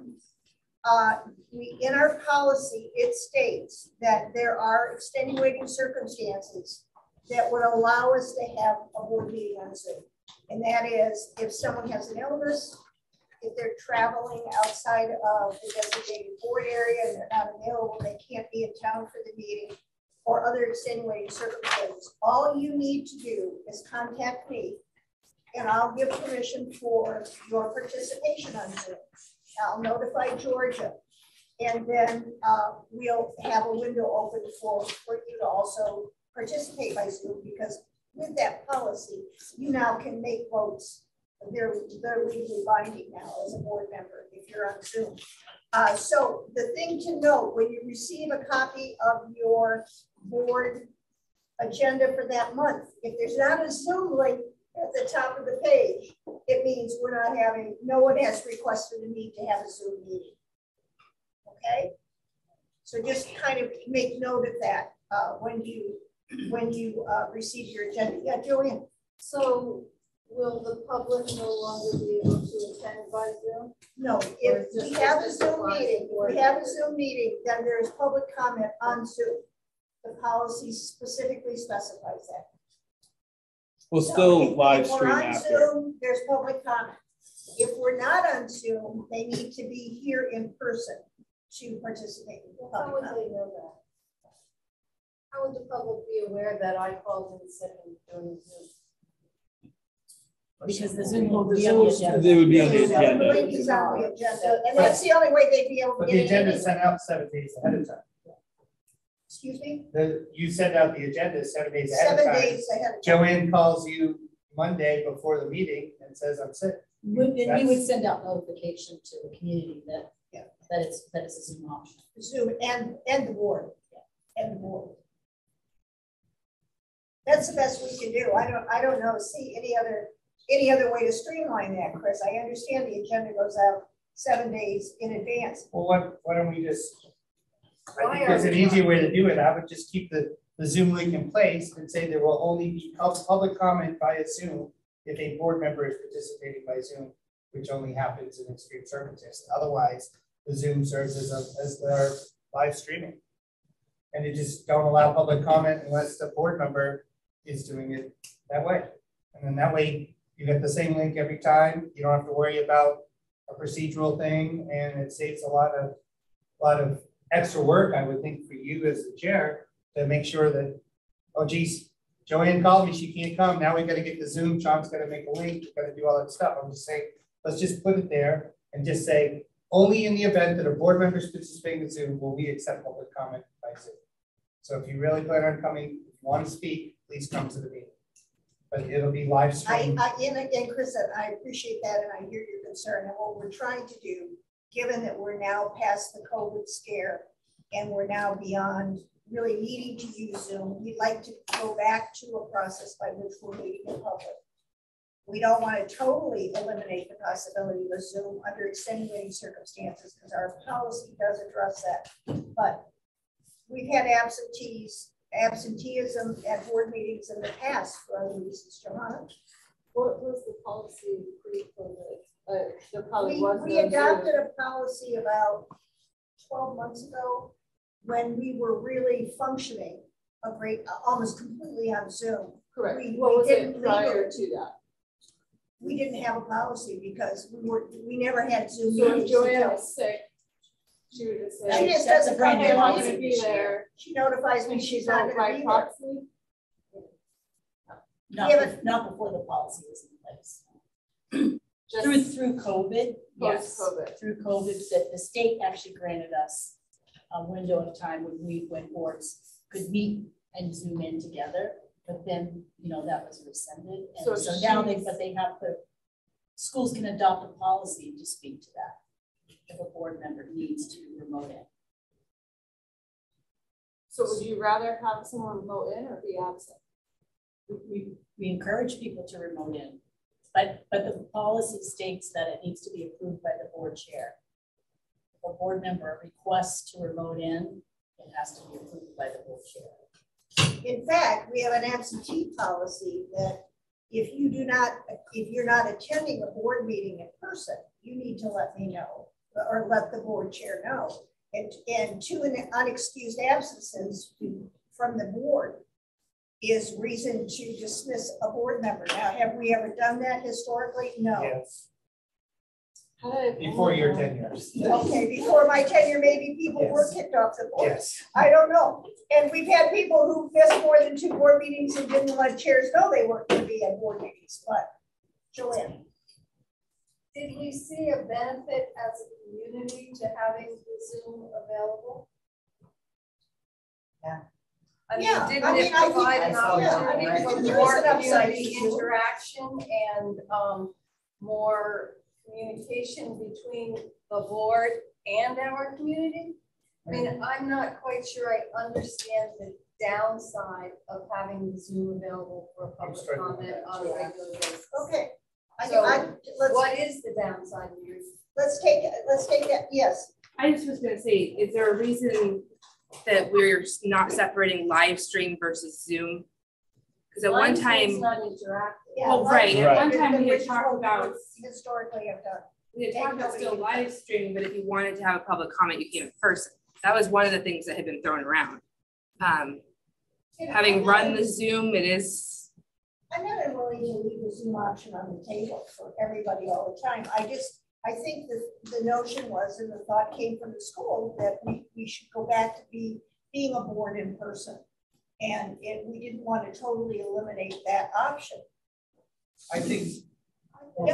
I just think for not so much the board, as a board, okay, maybe we are required to be here in person. I kind of understand that, but coming from a community member and being friends with a lot of parents, childcare is a hard thing. And I know people say you can bring your kids here, but nobody wants a 4-year-old running around the, I got a 4-year-old, no one wants that. It's distracting. So I have spoken to a lot of parents who said that they attended more when there was a Zoom option because they can set their kid down with a movie, put them down with a snack, and participate in the board meetings. So I think that's a very crucial thing to parents. I think they want to participate, but not all of them have the option to be here in person. And I appreciate that, Kayla, and we live stream our meetings. So the additional advantage that a Zoom option provides is that if we're on Zoom, they could participate. Karen, you want to? No, I was going to say the same thing. We are a tourist town. We have parents that may work opposite shifts. Some work nights, some work days. If they can't be here, live streaming is okay, but if you don't hear a portion of that speech or presentation, you don't have the option to answer a question. And then you rely on other people to give you information which may or may not be true. Right. So I would say, let's be open to the community and keep our Zoom link to every single meeting. Okay. I just think it's just a benefit to the community as a whole. I hear you. In as much as communication is the goal one of this board, I would suggest that the Zoom continue and public comment via Zoom being an option for every member of the community. I'm not sure that it can be due to the policy. The policy says that if a board member has to remote in and there's a Zoom option available, then public comment has to be offered. So I would just need to check. We would just want to double check that. We want to make sure we're following the policy. That's all. Well, don't we make the policy? Yeah, we just adopted a policy about 12 months ago when it was very clear that Zooming was going to become part of the behavior of the board for an indefinite period of time. And in that policy, it states that if we are on Zoom, we must offer public comment on Zoom. That's a legality. And well, we adopted the policy. Well, I'm suggesting that as part of our goal one communication, right? Perhaps we should relook at the policy and determine that Zoom with a public speaking option within that Zoom be available to our community to make our board very accessible to everyone. Yeah, I was just going to say pretty much the same thing. I I'll put it down, I'll bring it up at our next policy meeting. Okay. And we'll go over it, and we'll bring it back. Okay? Thank you. So, and at this point, I'm hearing consensus that we're gonna leave the Zoom link on the top of our agenda. We're not gonna tamper with that at this point in time. And by virtue of our policy, and Ken will review that, this is, you know, public participation is part of that. We are obligated to provide that for our Zoom. Great, I think it's an excellent. I totally agree with what everyone had said. I think it might be important to note too that we potentially will be moving to Google Meet, not Zoom. So we might want to just put web conferencing and not be kitty cornered into a specific platform. Speak up a little bit, Sean. I'm sorry, I didn't hear what you said. There is an app for that. Yeah. So after June, there's good potential we will be moving to Google Meet instead of Zoom due to licensing requirements. Okay. We have we were provided a grant with Google to use their services at a higher rate than Zoom. So the Zoom licensing is extremely expensive. So we potentially will be moving to Google Meet to host these longer meetings, have the ability to host more people. It basically functions the same way. But I just don't want there to be a policy that specifically says Zoom because we might be moving to Google Meet.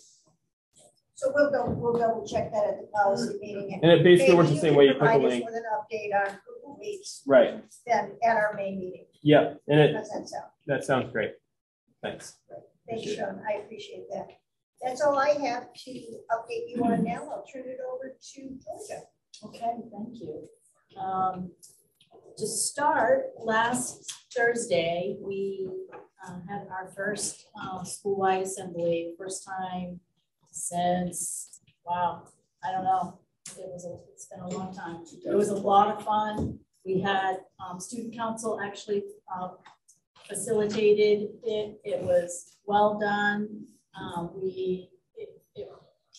It was just wonderful. It was so great to see the bleachers filled back up again, and we were able to give out some most improved student awards. So those students will be going to the Sea Dogs.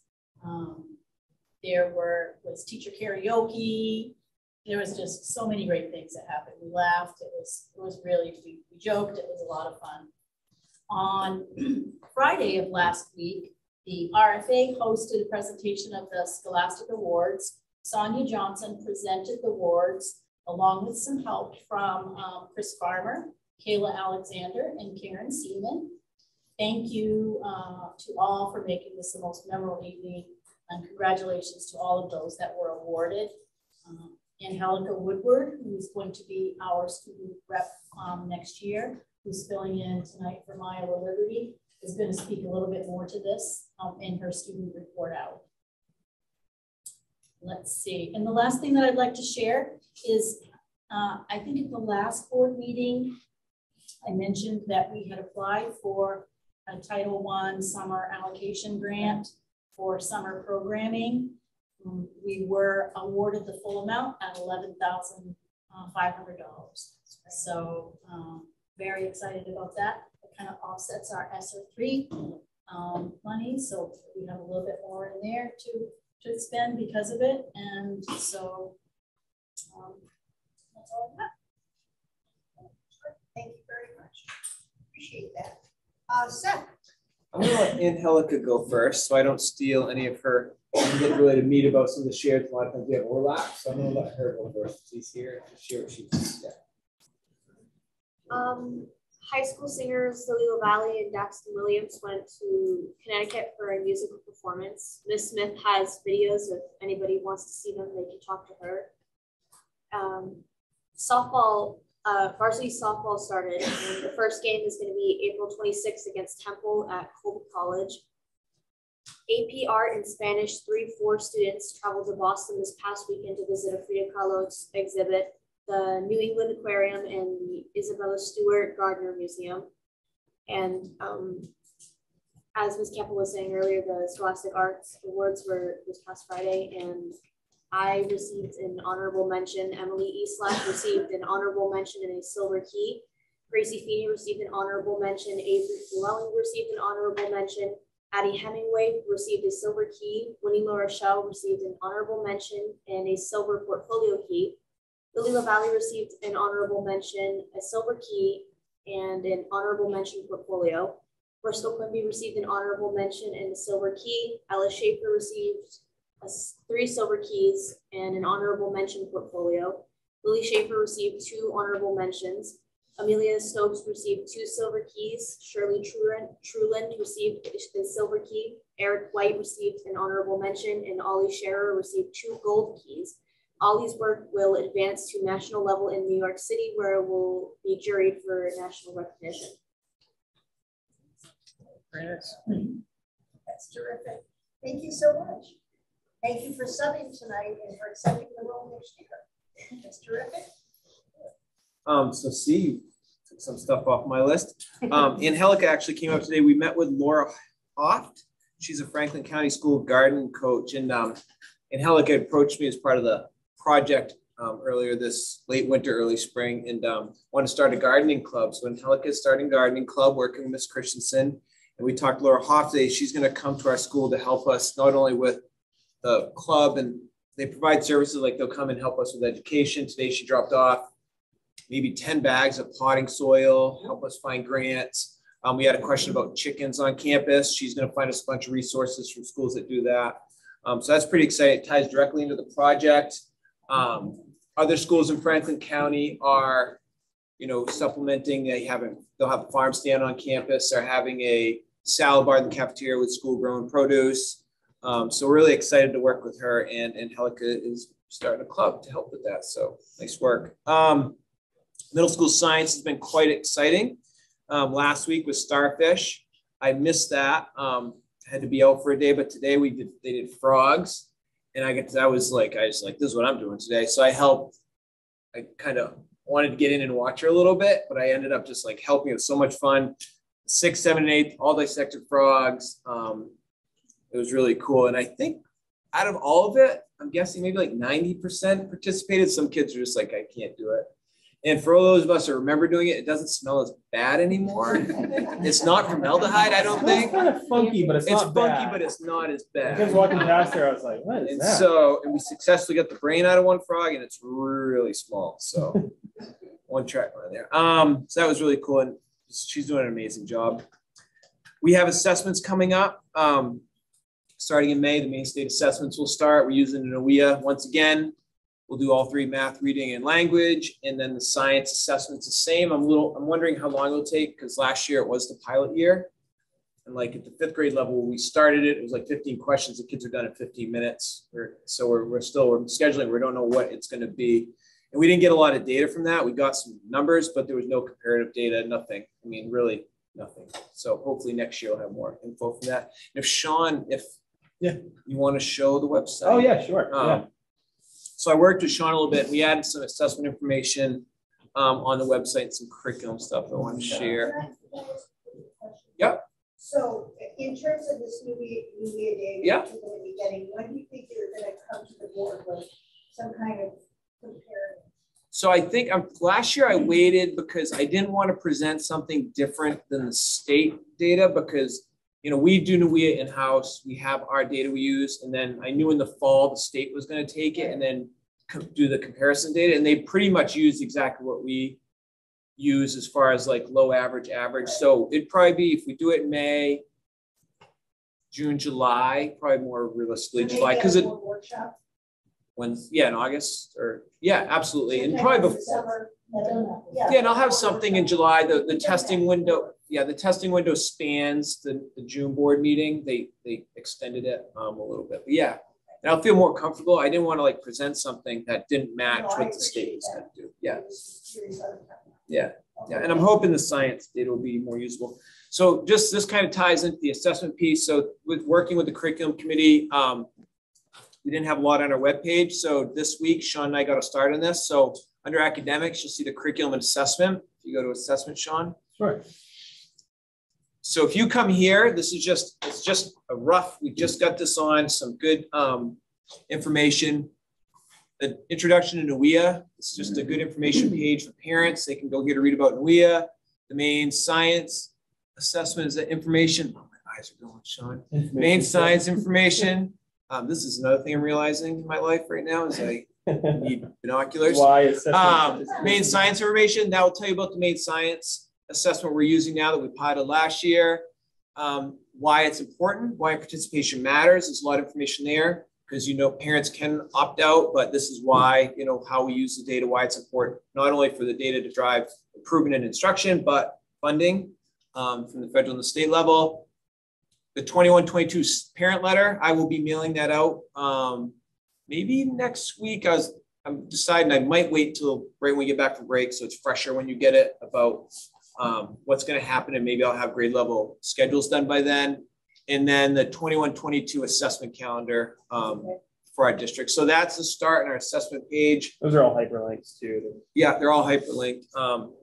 And then the curriculum. Yeah, and then we got to start on our curriculum page and where we are right now. Just I have some stuff from our vision and mission about curriculum, what we expect. Just that little note, due to like the last couple of years, we've had significant disruptions. We're doing a lot of work, like what Doris presented, what Shelley's going to present about looking at curriculum. And what I have for links right now, those links, all of our stuff is aligned to main learning results. Those links take you to the main page. Not entirely parent user friendly. I think it is intended to be that way, but over time we'll have more of our own information on here that will be much more parent friendly. You know, you go to the state webpage, it's so overwhelming, a lot of teacher talk and stuff, but that's a start. We did that this week. And and that's in response to the goal to curriculum. Yeah, so we checked a couple boxes this week on that. So yeah, I guess. I feel like I have to go to the website almost every day because there's something new on it. There's something new on it every day. I did. Oh, sorry. And I'm a little, I don't know how I'm gonna do this. So we're gonna, it says curriculum assessment. I think we're done. We'll say curriculum assessment instruction. Yes. And, you know, that's where the program studies will lie. And we want that linked to teacher pages. And just maybe some other resources, like as far as like how to support your kids. But then Sean was like, I should do a blog every week. Let's keep it with going. Those supports, but I want to have like a nice instruction page too, where if parents have questions, they can go and be like, oh, homework help guide, how to work with your kid on a project, how to start having some resources there. So yeah, it's a start. That's what I have. I will say too, just to talk about what Seth talked about today about the science dissecting. There was a post on Facebook, and there is a post here in the news and announcements about the dissecting and some photos of dissecting frogs. So. Yeah, in my video this week, we'll have like a flash before, be like, viewer discretion advised. Because I got a little, I got some photos. Yeah, no, it's cool to see. Viewer discretion advised. The kids, some kids, one child like took this frog apart, and it was like art. I mean, you looked at that thing. It's like, what do you want to do? It's like, I want to drive race cars. Surgery? Like medical profession? No, but like some of these, like it was really cool. Yeah. And some of the people you'd be like, oh, they're gonna get that frog. They were far away. They're like, yeah, I just watch. Yeah, so that's good. Thank you so much, Seth. I appreciate that. And thank you also. So I think that wraps up that part of the agenda. Let's move to the committee reports. Kathy, policy. Well, policy we met on March 21st, a little early because of this change in the dates. And we have several items that will come up later on the action items. And then there will not be a main meeting. I'm sorry, but I'm going to be away. So this reviewing the Zoom policy will happen in June. Yeah. June. The next policy meeting will be June 6th. June 6th? June 6th. Yes. Okay. Well, given the number of policies that we adopted at our last board meeting, Kathy, maybe having a break in May is not such a bad thing. I'll be heading back from Florida now. Okay. Going down there next week. Terrific, thank you. Finance Committee, Chris. Finance, we did not meet this week. We've been doing, however, via DocuSign, which we had to do an extra one because I signed in Georgia's spot. It wasn't your fault. It was a technicality, the way you were putting the system. So because I was like, oh, I just signed this. And I said, wait a second, I think I signed it. I heard about that. And I was like, anyways, So we review, just so the public knows, we review everything that goes out before it goes out, payable list, all of that, and are open to be able to ask questions. And Jeff chuckles about it because he always is like, he tries to guess which ones I'm going to ask questions about. But it's a good way. And then we review pretty much every check that goes out that way for the payables and then for the payroll. And we do that, we get those through a secure link for DocuSign, and we can go down through, and Roxanne and the team, they do a great job. You can see everything, and there's a receipt, and I've never once called and said, well, what about this? Before they could say, yep, we got this information, and this is why. So I think everyone's been very prepared on the other side of that, admin and finance, and it's gone well. And tonight we're going to be signing the warrant for the budget. And, of the off and on 15 years I've been involved with the school board, I think this was the easiest budget season we went through. I don't think anybody cried once. It was, yeah, it's tough. It's tough going through this, tough decisions to make. And I think everybody as a team worked well and got through it. And I hope we gave a nice encouragement for the municipality to deliver a similar efficient, clean budget, hopefully not a big increase as well. So the board has to say, me personally, that's thanks in large measure to your leadership, Chris. We appreciate that. We appreciate that. You bring a lot of expertise to that process, and we're able to keep the percentage increase down to a level that I think surprises most everybody. I haven't heard anyone complain about a 1.39% increase. So compared to last year. So two things I did want to mention. Those board members and public who have didn't have a chance to be there on Friday and see the art display, it is at the art venue. And there's hours that it's open, and I encourage you to go look. I mean, there's stuff you're going to want to buy for your house. There's some pretty cool stuff. A lot of different mediums were used, stained glass, acrylic, everything. It's unbelievable. The students are incredibly talented, but I also have to say, you know, what Lily and especially Sonia does at the high school level is unbelievable. If you went back through and did a little search and see how many students have qualified for keys and qualified to go to art school. I mean, my daughter's going to one of the top art schools in the country, and I contribute that a lot to Sonia's putting in the time with her on that. And we've had several students that have been, one in the congressional and been their artwork shown down at the down in Congress. So I mean, it's a big deal, and there's some really good stuff there. And take 5 or 10 minutes when you're in town there, and you know, maybe when the Frosties open, you'll get a chance to go over there and take a look. So, and Seth, your videos are great. I did want to mention, I would prefer for the ADHD type of people like me, there should be a TikTok version. I've been told 1 minute, I can watch it. I get the highlights. So hard. I get so many things from people. Oh, that's gonna be so long. It's like, you do a good job. Yeah. No, I've been told I need TikTok though. You need TikTok. Let's manage, Chris. We need a social media. The kids would probably watch it too. The kids would watch it. I mean, I'm gonna say it. 1 minute TikTok. Probably help you got it. Yeah, that's true. Not a bad idea. Okay, guys, moving on. It's getting late. The finance are the facilities. Yeah. Well, we did not meet because we generally meet this coming Thursday, so we'll not be meeting here in April.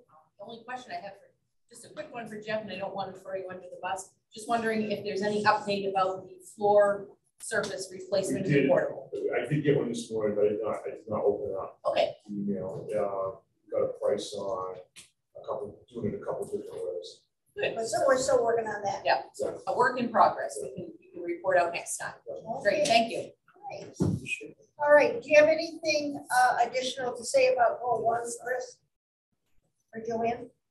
Communications. No, I think we had our last meeting on that, which was, what date was that? That was 3 weeks ago. Yeah, I apologize, I don't have the date off the top of my head, but we walked out of there, concluded that we had completed everything that was required by the state. That goal was complete, and we could put it in the books and recommend to you that we were ready to dismember the committee. And in addition to that, Dismemberment. just that dismemberment aside, in addition to that, we also reviewed and brought forward to the policy committee 2 different policies that in total address all of the needs of communication in the district that definitely satisfied the law that was enacted on the 18th of October. The legislatures and the lawyers will be happy. They will be happy, absolutely. How about Kathy and the curriculum committee? Well, we met 21st of March as well, and discussed the goals that we had formed in February. Number 1 goal, Seth and Sean have already started working on it, and that is to make available on the website that benchmarks and content area and all that stuff. And they've started, yes, and it's really great. So that was one thing that we had wanted to do action on. The other was making reading lists available to parents and the public, and they're hoping that that will be accomplished by the fall of 2022. Most of this is for high school and middle school. Also bringing courses of study to the board and putting the yearly course of study on the website, which would be part of that first thing that you just did, right? Yeah, that the first study should come May. Yeah. And that those, we're thinking fall of 2022 would be accomplished. New programs would come to the board with presentations from teachers or whoever, and that would of course be as it occurs. And the same with curriculum changes. Any curriculum changes will come to the board as they occur. Sean will give us the ability, you know this. Sean will give the board the ability to check syllabi online. Sure. And that still has to be set up. But that's in the works. Anyway, so we want to encourage teachers to communicate with parents, which already is done. Encourage parents to bring questions and or misunderstandings to teachers first. And we put that in the newsletter. And also using weekly video to help achieve some of these goals, and that would be as needed. We plan to meet again June 6th, the same day as policy, because we have this meeting right before policy. We will look at all these things again, what we've accomplished, what we think we have to tweak or whatever it is, and then we won't meet again until the fall and see what we've accomplished or needed. So, and Kayla, you're welcome to either of these 2. No, it's just so early in the day for me, just with work and everything. It's hard for me to get there with the kiddos and the homeschooling one of my children, and at 2 o'clock, this is not feasible for me. So we can maybe talk about that and see whether or not we could bump it up to after our policy meeting, which would make it later in the day so that Kayla could participate. Well, we'll talk about that because there's so many people to kind of I'm free anytime. Yeah, I don't care either way, but if it were later, I would probably be more apt to be able to. And just a real quick aside along the issue of reading lists for parents. Abby Thompson does a beautiful job in her newsletter that's featured now on the website, making tons of recommendations about books and grade appropriate books for kids. And so that's another terrific resource that parents can go to in order to find those kinds of recommendations. Thanks, Kathy. Parents on the board. Yeah, parents on the board, yes, absolutely. We're readers too. Okay, Georgia, are there any appointments, resignations, nominations, or transfers? Yes, I am going to recommend our spring coaches. For middle school baseball, Chad Nickerson. For middle school softball, Brittany Russell. And for varsity softball, Kate Whitney. Any comments or questions about coaches? Okay. They're already coaching, aren't they? Yeah, they're coaching. Moving on to action items then. First is a consideration to approve the 22-23 school year calendar. This was a topic with quite a bit of discussion at our last board meeting. And subsequent to that, Georgia has 2 additional drafts of a schedule for us to consider, and I'll turn it back over to Georgia.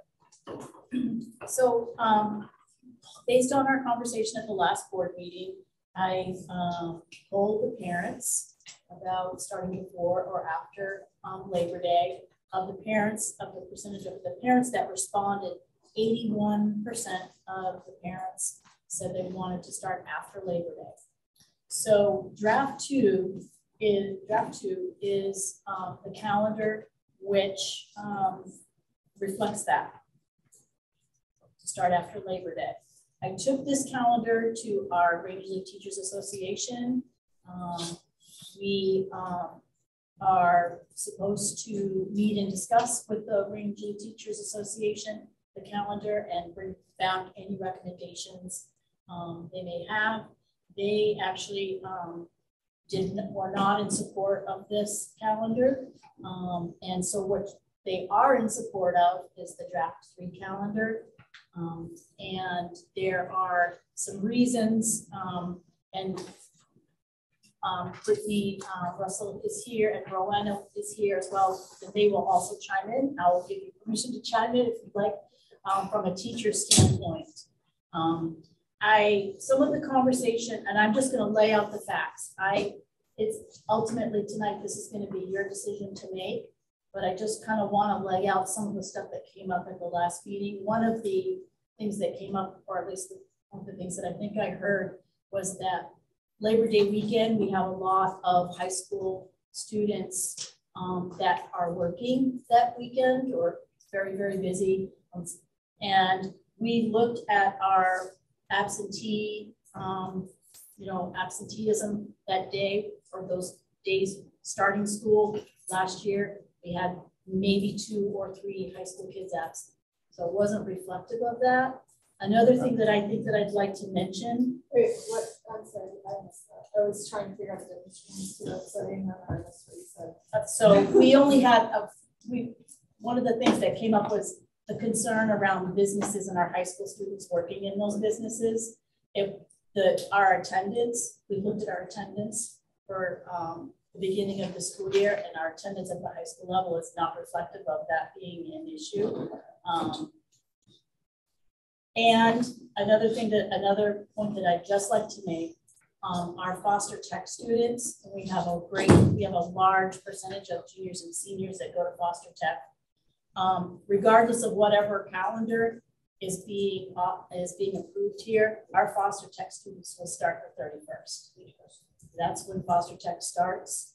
31st of August? Yeah. Can you just highlight some of the major differences here?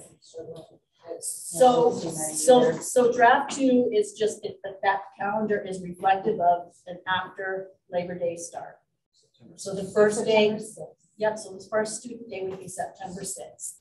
There's not a lot of change. There's nothing else. Oh, there is another change that I did make to this. We discussed Christmas break.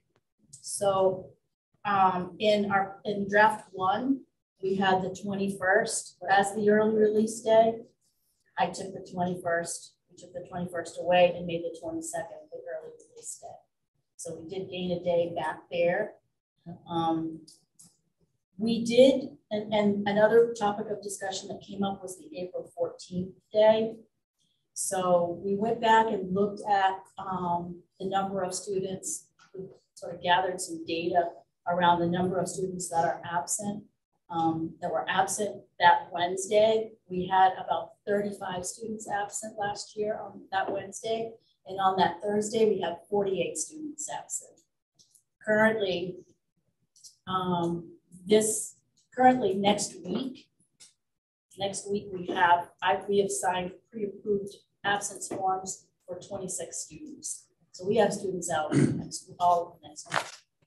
So, yep. Can I just chime in on a thought on that? Yep. Perhaps the reason why you have so many students absent the week before is the cost of plane tickets. Yeah, absolutely. Yeah, absolutely. Yes, definitely. We understand that. Right. Yeah. I think initially it happened when I was not here. I think that's why they added that Friday before break, is to like at least on one end of vacation to give people that travel day that was not within the school week. I think that's right, yeah. Kayla? So I guess I'm looking at these two and I don't see many differences other than the 2 days longer before graduation. So if we did start after Labor Day, what are the major differences in these two calendars that the board, the committee that you said you met with didn't agree with? Dropout 3, you're starting before Labor Day. Right. No, right, but there's only 2 days difference between draft 2 and draft 3. Graduation is only pushed 2 days further. So what are the big differences that that committee that you met with argued? That's a very good question, and I'm glad you asked that, because there are some real, I think that academically, the teachers are looking at this from an academic standpoint and a seat time standpoint, so I'll let them speak to this. And that committee, by the way, Kayla, is the Rangeley Teacher Association. Okay, thank you. No, that's just what I want to say first, what the committee was. So Britt and I are both on the RTA. So we were both at the meeting where we did not accept draft 2, which at the end of the day, you guys, it's not, we have nothing binding. You guys are going to make your decision. We unanimously felt that students are more productive at the beginning of the school year. By the time we get to June 13th, 14th, 15th, the kids are out. If we had enough snow days to push us past that Juneteenth holiday, kids aren't going to come back. So we lose those 2 days if we don't put them at the beginning of the school year. If we have more than, I think there was only 1 snow day, I think, in that original calendar. We were willing to kind of come back with a compromise. Originally, the calendar had 4 student days before Labor Day. And then the workshop days the week before that. We counter proposed 2 student days.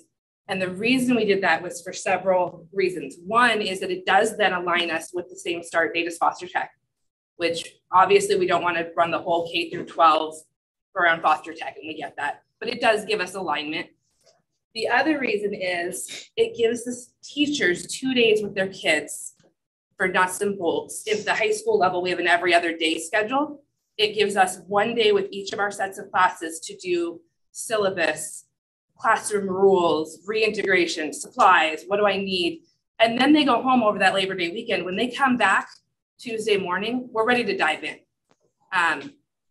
It also gives the kids kind of a graduated re-entry to school.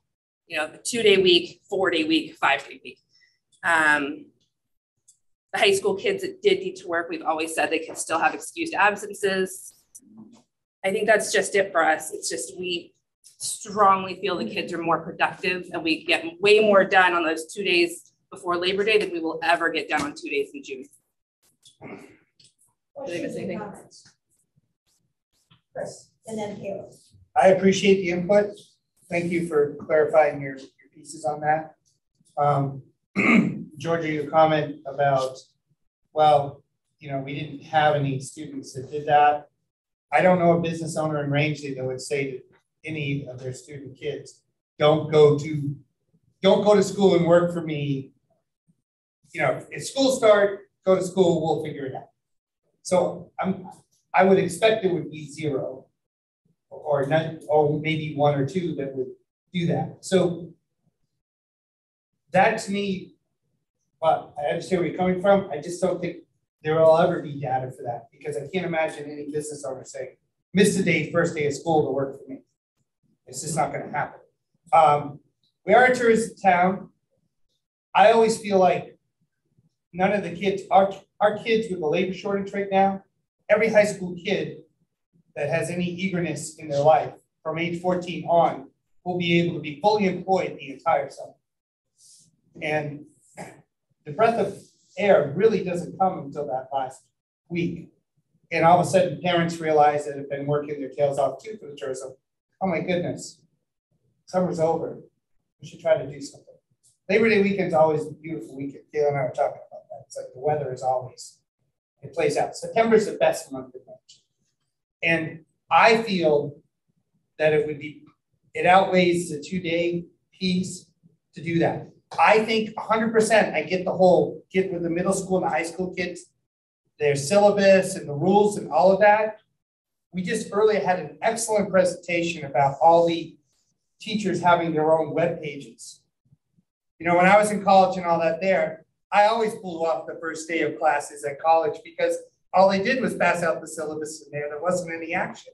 I'd go to the teachers and get the teachers' information and go. So I think we can solve that particular part and we get the word out and we set the stage before the kids finish the end of the year and say, hey guys, you're going to be able to find middle of August or the first week, that last week in August, you're going to find the syllabus, the rules, all that. We're starting that Tuesday. Full board. Be ready. And I know that there'll be kids that will show up unprepared and do all that. That's just the way it is. I just want to reiterate my point though, Chris, that foster tech kids will be starting before Labor Day. That's the first day for foster tech is the 31st. Yep. So foster tech students are impacted. What percentage of our high school students go to foster tech? About a third. What? I'd say this year it's close to a third of high school. So does that mean those kids will do a couple extra days? Maybe I might be mistaken. I'll put it. It was initially almost a third. It's probably just about that. I can't hear what you're saying. Yeah, I don't have the exact initially. Yeah. Just a ballpark. Yep. 50. 50% of the kids. 15 kids. 15. 1-5. 1-5. Okay. Yeah, I'm sorry. When I said 30%, initially it was like we had like 20 kids go, so it's kind of like and they're juniors and seniors. Good kids out. I just want to make sure I'm reading this calendar right. Excuse me. This is a dumb question. I'm so sorry. I'm the only one asking. No questions. But I just want to make sure I'm reading this right. So this top draft here is to start on the 31st and the 1st, and then have a vacation on the 2nd, correct? Yes. Okay, and then the second one is to start. No, actually, sorry. Okay. Draft 2, the first date on draft 2, the first date student date is September 6th. Okay. Okay, thank you. Yeah. 2 workshops and Gotcha. staff. Sorry. Yeah, workshop and a holiday. Okay. Okay. And then on draft 3, the first student day would be the 31st. Okay. So the big difference Okay, thank you. is Sorry. before or after Labor Day. Yes. Karen and then Joanne. Yeah, exactly. Yeah. Karen. I've worked in the service industry my entire life in this town. I don't understand why there are not that many kids that work in the service industry. So I don't feel that starting before Labor Day impacts that many businesses. They still have the opportunity to work that weekend. And frankly, Monday, Labor Day, the actual holiday, is very quiet in this town. And I do feel that having the kids stay longer in June, they have checked out. I've seen it. I was one of those kids. I've had those kids. So if people, the whole Labor Day weekend is basically families in town, they're not going on vacation Labor Day weekend. They're here, they're enjoying that beautiful weather. So I just think my vote will be to go before Labor Day. Thank you. Joanne. I had a question about the teacher workshop days. Are the number of teacher workshop days prescribed by contract or? Teachers have to do 182. So are they filler to achieve 182? They have to do 182. And are they mandatory attendance and full day events? Mm-hmm. Yes. And I think they're well designed, Joanne. They're not filler. They're really. No, I'm just, because they all seem to be with the holiday. Okay. And I just wondered how that works. Any more questions or comments before somebody makes a motion for one calendar or the other? Okay, can I have a motion then to adopt draft 2, which is starting after Labor Day? Chris, can I have a second? Taylor, okay. Any discussion before we vote? We pretty much have it. All those in favor of draft 2?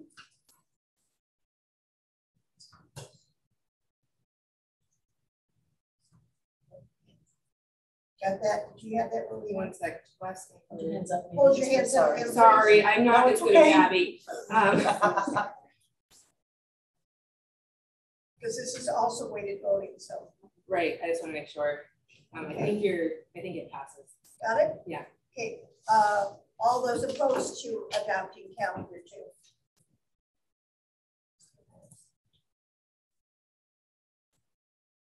2? Is it passed by quorum? Give me 1 second, I'm sorry. It's okay. I understand you have to calculate it. Deb, Mary. Absolutely. Give me 1 second, just have to look at the numbers. I don't know what Abby does.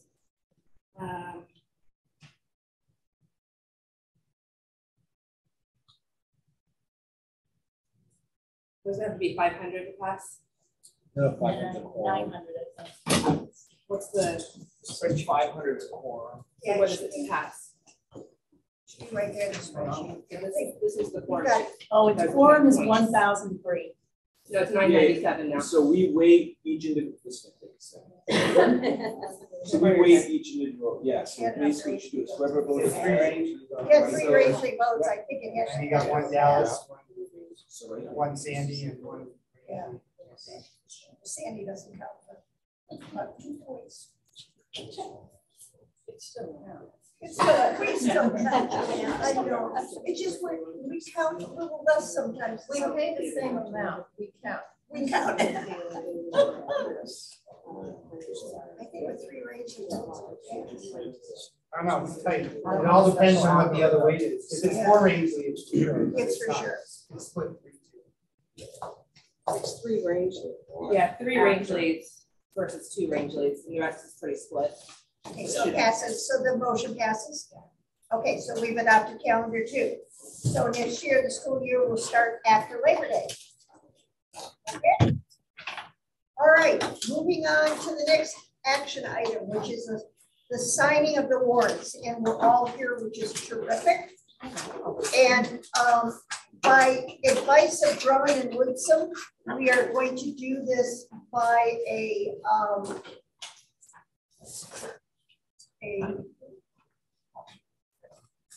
Roll call. Roll call vote. A very slow one. A very slow. Now I have to take. Because you have to take notes. A very slow roll call vote.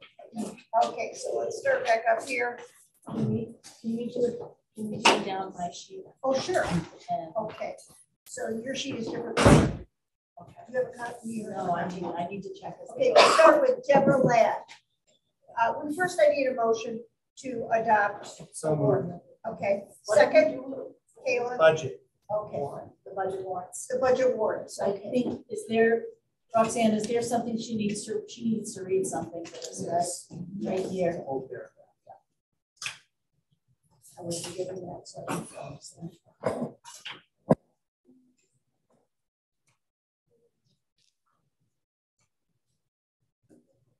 Actually, Chris, you have to read this motion as Correct. I move that the vote entitled "Vote to Call and Approve the Warrants for the Budget Meeting in the Budget Validation Referendum and to authorize the notice of amounts adopted be approved in the form presented to this meeting, and that a copy of said vote be included with the minutes of this meeting. Vote to call and approve the warrants for the budget meeting and the budget validation referendum and to authorize the notice of amounts adopted.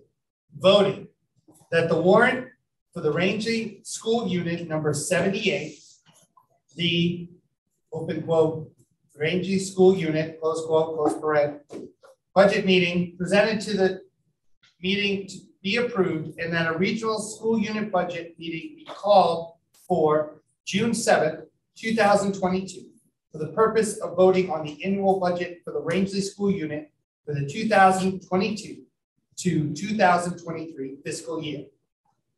That the warrant and notice of election for the Rangeley School Unit budget validation referendum presented to the meeting be approved, and that a regional school unit budget validation referendum be called for June 14th, 2022, for the purpose of approving the budget adopted at the Rangeley School Unit budget meeting for the 2022-2023 fiscal year, and considering whether to continue the budget validation referendum process.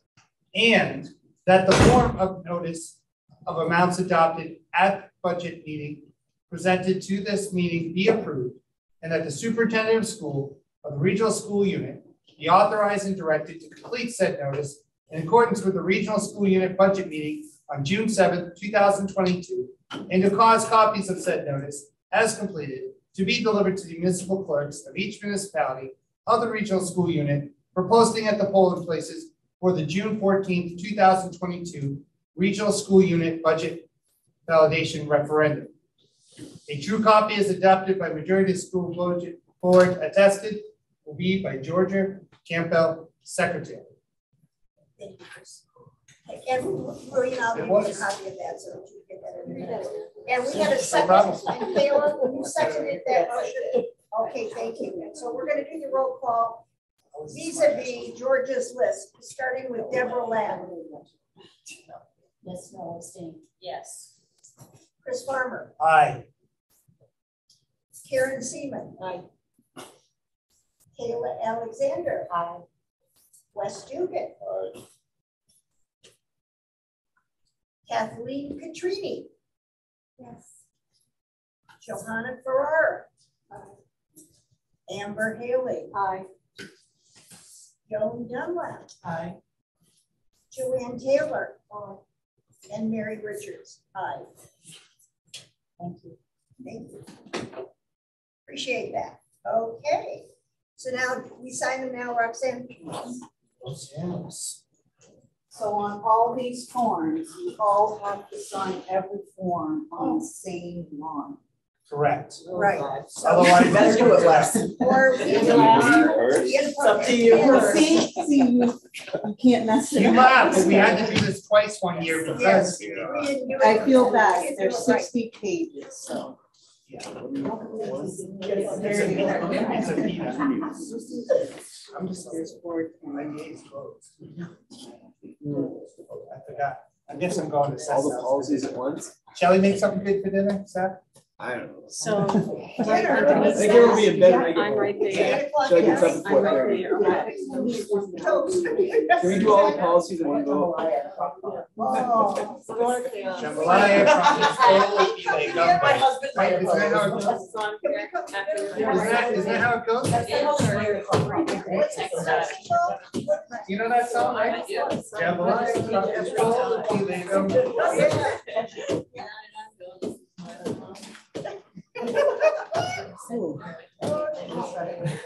That's your original name, right? Yeah. Not the third, not the Monday night football. Yeah, that's. You can make short spreadsheets. Oh, yeah? You do that. Well, I have what I did. You should like have one Yeah, somewhere. There's 15 pages for each town. So this is exactly.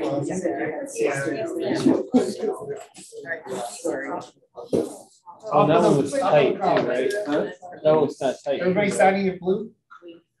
I'm signing in black. I did blue. I got blue, that's all I got. We're allowed to do blue. We're not starting with that. It's a scout. Can't follow the Christmas law.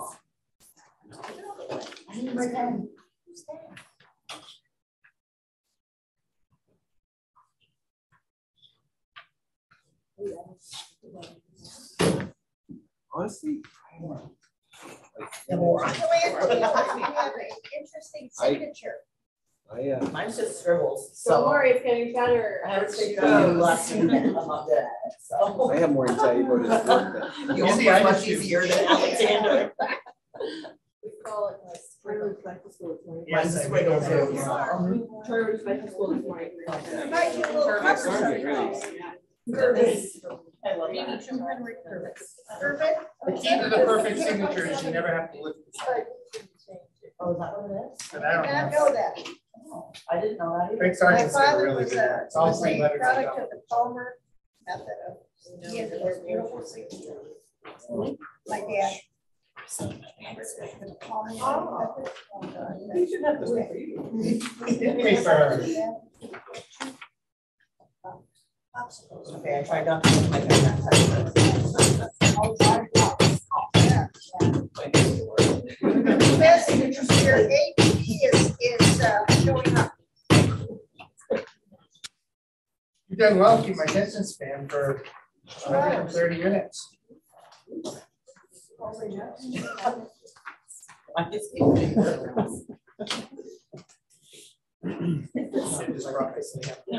tried it all with my pen and it looks worse.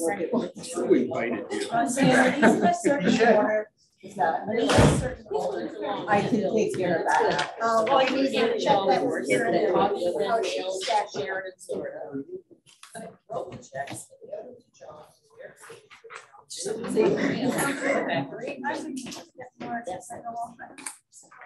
Mine's more something. Yeah, no, mine is not the same as it was when I started.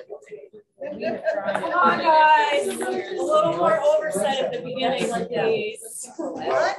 Whoops. We have a Oh, yeah?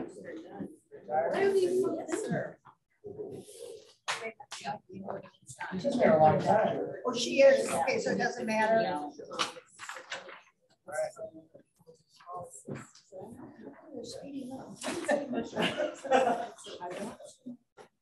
No, they're coming faster here.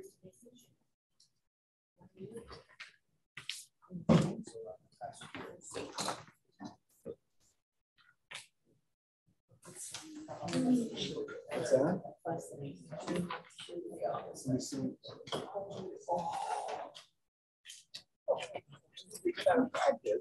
How are we doing, Roxanne? We're on the home stretch? On the home stretch. Funny thing is, I haven't read everything we're signing. We're not making any friends tonight. I think we're signing the budget and the vote.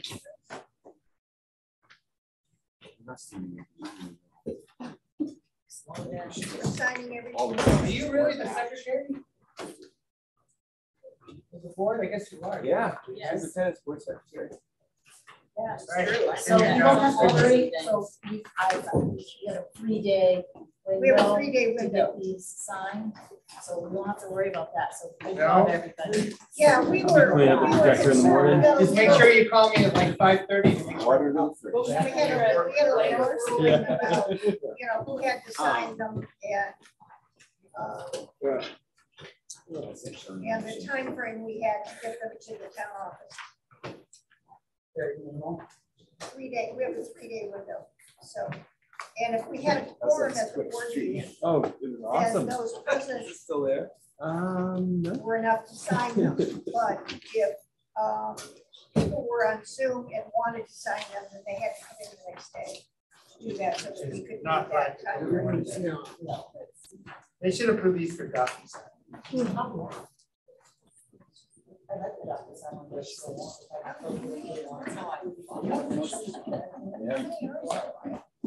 Yeah. Hey, Roxanne. She said there was 6 pages. 60? Oh, I don't want to.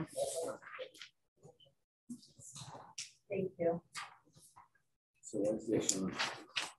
He's feeling left out. Yeah. Going? I really want to read all those checks. 100%. Unless anything, unless something gets in the way that I don't expect, but. It's like it's gonna be, it's 52. It's gonna be mushy. You know what I'm gonna do is I'm gonna pick one of these and sign them on the plate. Oh, you're gonna. Oh, yeah, In the right. middle of Thanks, all of it. Chris. Please don't. I'll I notice. don't- I'll notice.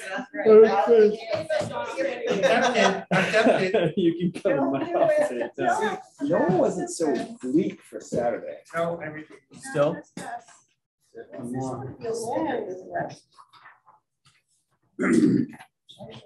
not. Yeah, they've been. Oh, these are. Saturday, shower. That's it. Saturday, yeah. Showers, yeah.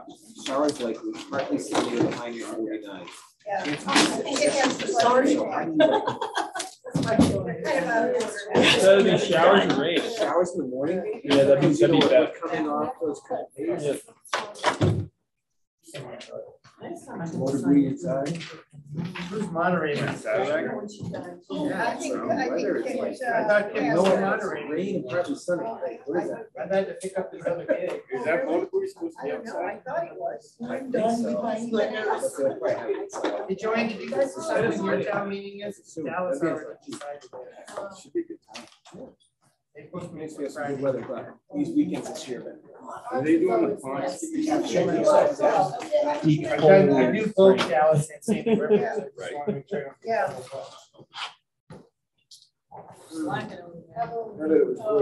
She's mad at me because I told her I didn't want to fill out a W-2. Yesterday too. I can't wait. She got mad. I said, Emma, I don't do any of this stuff in Dallas.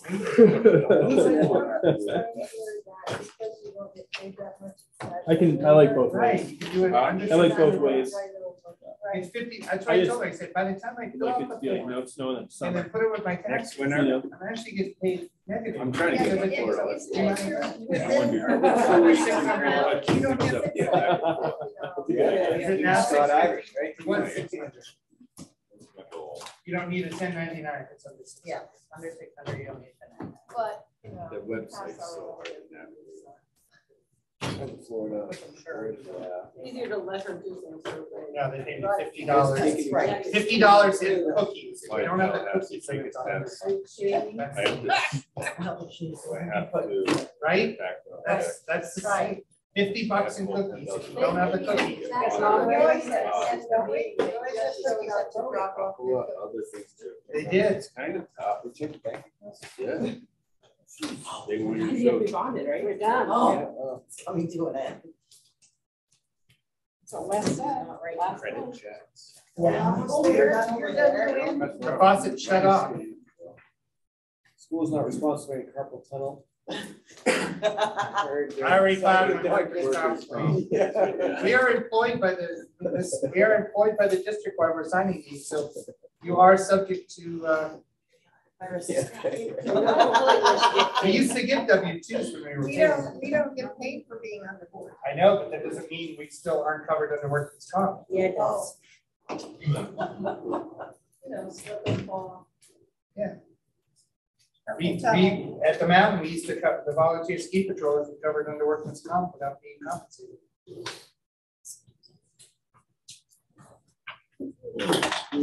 So Joanne, it must be special because you and I get paid.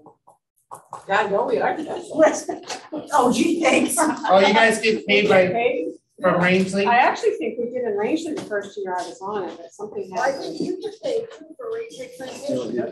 We did Rangeley Plantation, Dutch, I yeah. saw for An hour? It was taken out of the budget, but you guys decided to pay Oh, out. you told me all about it. She said we didn't say it.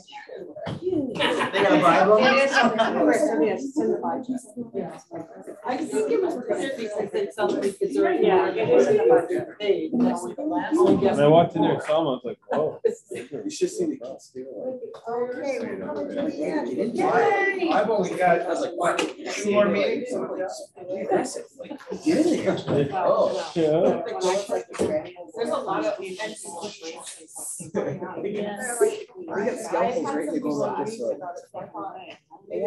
I'm like, oh shit. It was awesome. She does a really good job. She back-to-back 3 classes with like no break. So 7th grade parts are kind of small, 6th grade. They asked me and I say, don't do it. 8th grade, right? Don't do it. That's fine. I said, Kept kids out just blown away. okay. How much she Because needed. there will be I more. think more than half that. Well, I took my papers out, I read the statute, I read the statute, it says that since I took over and read the case, You're wrong. I have to rerun. So I'm glad I double checked my That's file. good. Glad you asked too. I did take my papers out and I put them back into the town office, so Yeah, I'm but all it's set so to be able many, to. how many signatures did you need to 25. get? 25. See, in Rangeley, in Sandy River, we have to get. Well, and it's funny because we were running through and it's like, oh, this person, we have so many plantation friends. I'm like, no, plantation. But yes, I did take my papers out. I wanted to tell myself. They write really nice. I have some things, if I don't write it down, I'm gonna forget. It's always a 1-year appointment. I know Tori always look over. Yeah, there's got a couple things I gotta. It's, you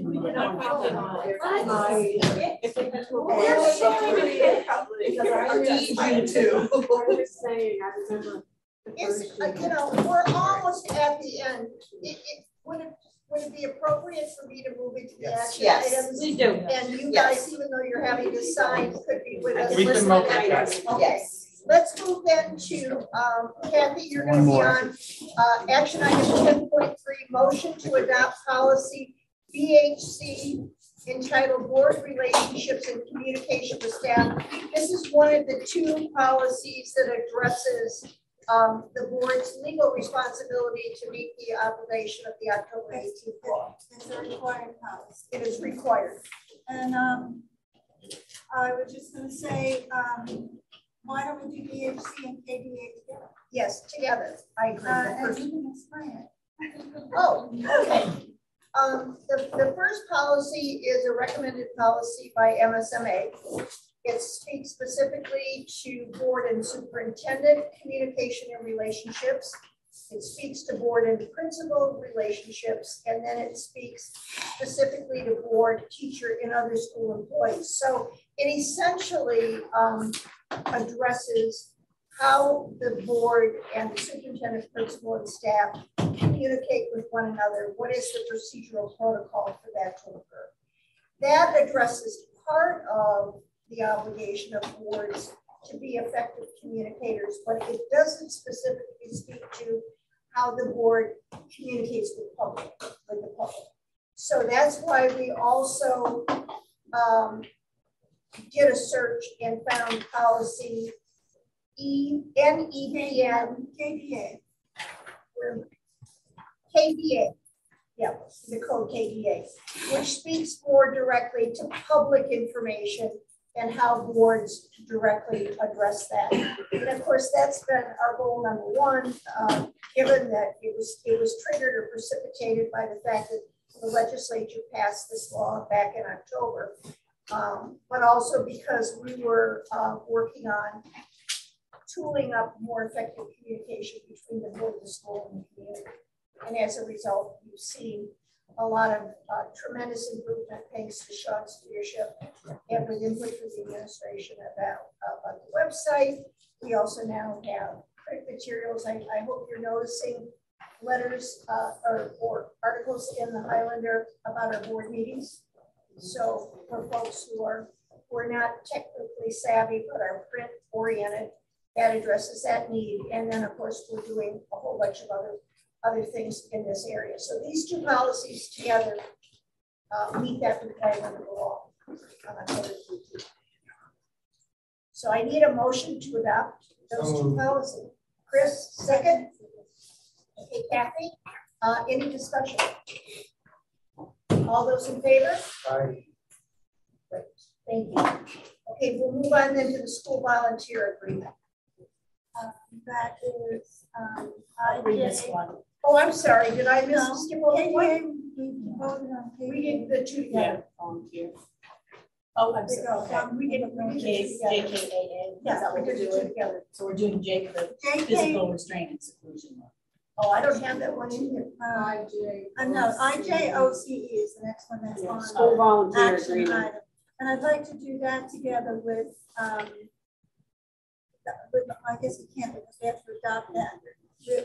All that is a form that when we have volunteers, it's a form to have a copy of it. And we didn't have one before, so we'd like to adopt that form so that when somebody wants to volunteer, they can still. There was, and just to update you all, I believe one of the reasons that we tabled this too is there was some discussion around fingerprinting at the last meeting and the school covering the cost for that. Well, that was IJOC. Oh, I'm sorry. That was IJOC. No, we're doing, on the action items, IJOCE comes first. And that's an adoption, because we're adopting it. They're not. And it's just adopting a form, that's all it is. So it's just the form that the person who wants to volunteer signs. Yeah. Okay, and then can I have a motion to adopt this policy? Yeah. Second, Kayla, any discussion? All those in favor? Okay, now we're moving on to physical restraint. Physical restraint and seclusion, which is That's a required, JKAA, it's a required policy, and there were so many new changes in that policy that I went to the NSMA's policy, and we decided rather than go through the whole policy and make all those little changes, we just sort of decided to adopt NSMA's verbatim. It was easier, simple. And that is, I see. And the reason we table this because it's required. That's why we decided to go with their version verbatim. But the reason we had tabled it was because ours was different than NSMA's. So we decided for practical reasons, really, to go with their version.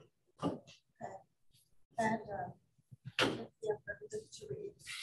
Okay, so Kathy, it's a required policy. We decided, the committee double checked that everything that was covered in our old policy is covered in the new policy, but in addition. No, we actually removed some of the things that were in our old policy.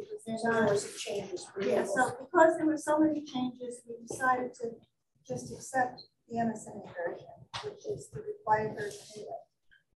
Can I have a motion to adopt? Second? Okay, Kira, any questions or discussion on this policy? Seeing none, all those in favor? Now, the IJOC, School Volunteers, was tabled at the last board meeting because of objections to the new wording inserted by MSNA. And then this was the one with and everything. So we reviewed it again, and the cost of background, and the problem was cost of background checks and fingerprinting, which would be minimal, according to Georgia, since it would only apply to a volunteer who would be with a student alone, which is not frequent. So it would not affect us financially. I mean, it's $15. So I checked into this. Educate Maine is looking to remove the cost of this. They're working with DOE to do that. But in the meantime, the district will cover the cost of this if anyone wants to apply. That's awesome. Yeah, great. So may I have a motion So to second? Second. Johanna, okay. Any questions or discussion? All those in favor? Now we're at physical restraint. No, we don't. Child abuse reform. That was one. Form. Oh, gotcha. Okay, I'm with you now. Revised policy JLF. Looking at my notes. I know, I was too. Yeah. So JLF is child abuse reporting, prevention, and education. It was also on MSMA's list of revised policies. And my bad, I accidentally overlooked it. So when I realized that, I compared ours to MSMA's, and there were some new wordings on the definitions and also a couple of other additions. So we decided instead to do what we did with the other policy, is to kind of check ours and use the MSMA version verbatim. And that just comes as a revision because a lot of it was the same, but there was just a lot of insertions here, there, and everywhere. So yeah, substantial changes. Yeah, so it's essentially just a revision of the old policy. Can I have a motion to have a second? Second. Okay, Kayla. Any questions, comments, or discussion? All those in favor? And the next one was to rescind JGAA, which we tabled at the last board meeting. We didn't, I don't think we reviewed it. I have formulated an opinion. Yeah. No, I need it. Anyway, Solomon area variations on this thing, but it was decided that it doesn't apply to us. Yeah, it's really about 5-year-olds that enroll that may be placed in first grade. We already do that if we need to. It's not a required policy, so. It's not required and it doesn't really apply. So may I have a motion to rescind policy JGAA? So moved. Karen, can I have a second? Johan. Any questions, comments? All in favor? Can I ask a procedural question? Kathy, did we vote on school volunteers? Yeah, we did. So we didn't skip over the policy itself. We did the policy. No, we did the volunteers. Their agreement we needed to adopt. Okay, That's why these are out of order, and volunteer policy needs to be revised. So, I just wanted to update everybody on the GCPA. Although you approved it at the last meeting, there was a discussion about the rate of pay for long-term subs. I think if I understood your question correctly, Johanna, you wanted me to check into that. So I reached out to several districts to see sort of what they do.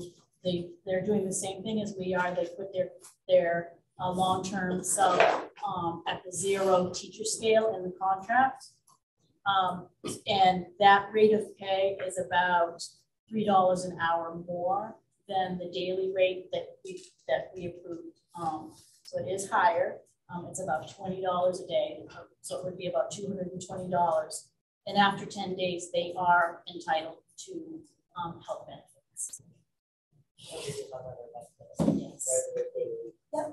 Yep. And I will be reviewing those on an annual basis, those rates.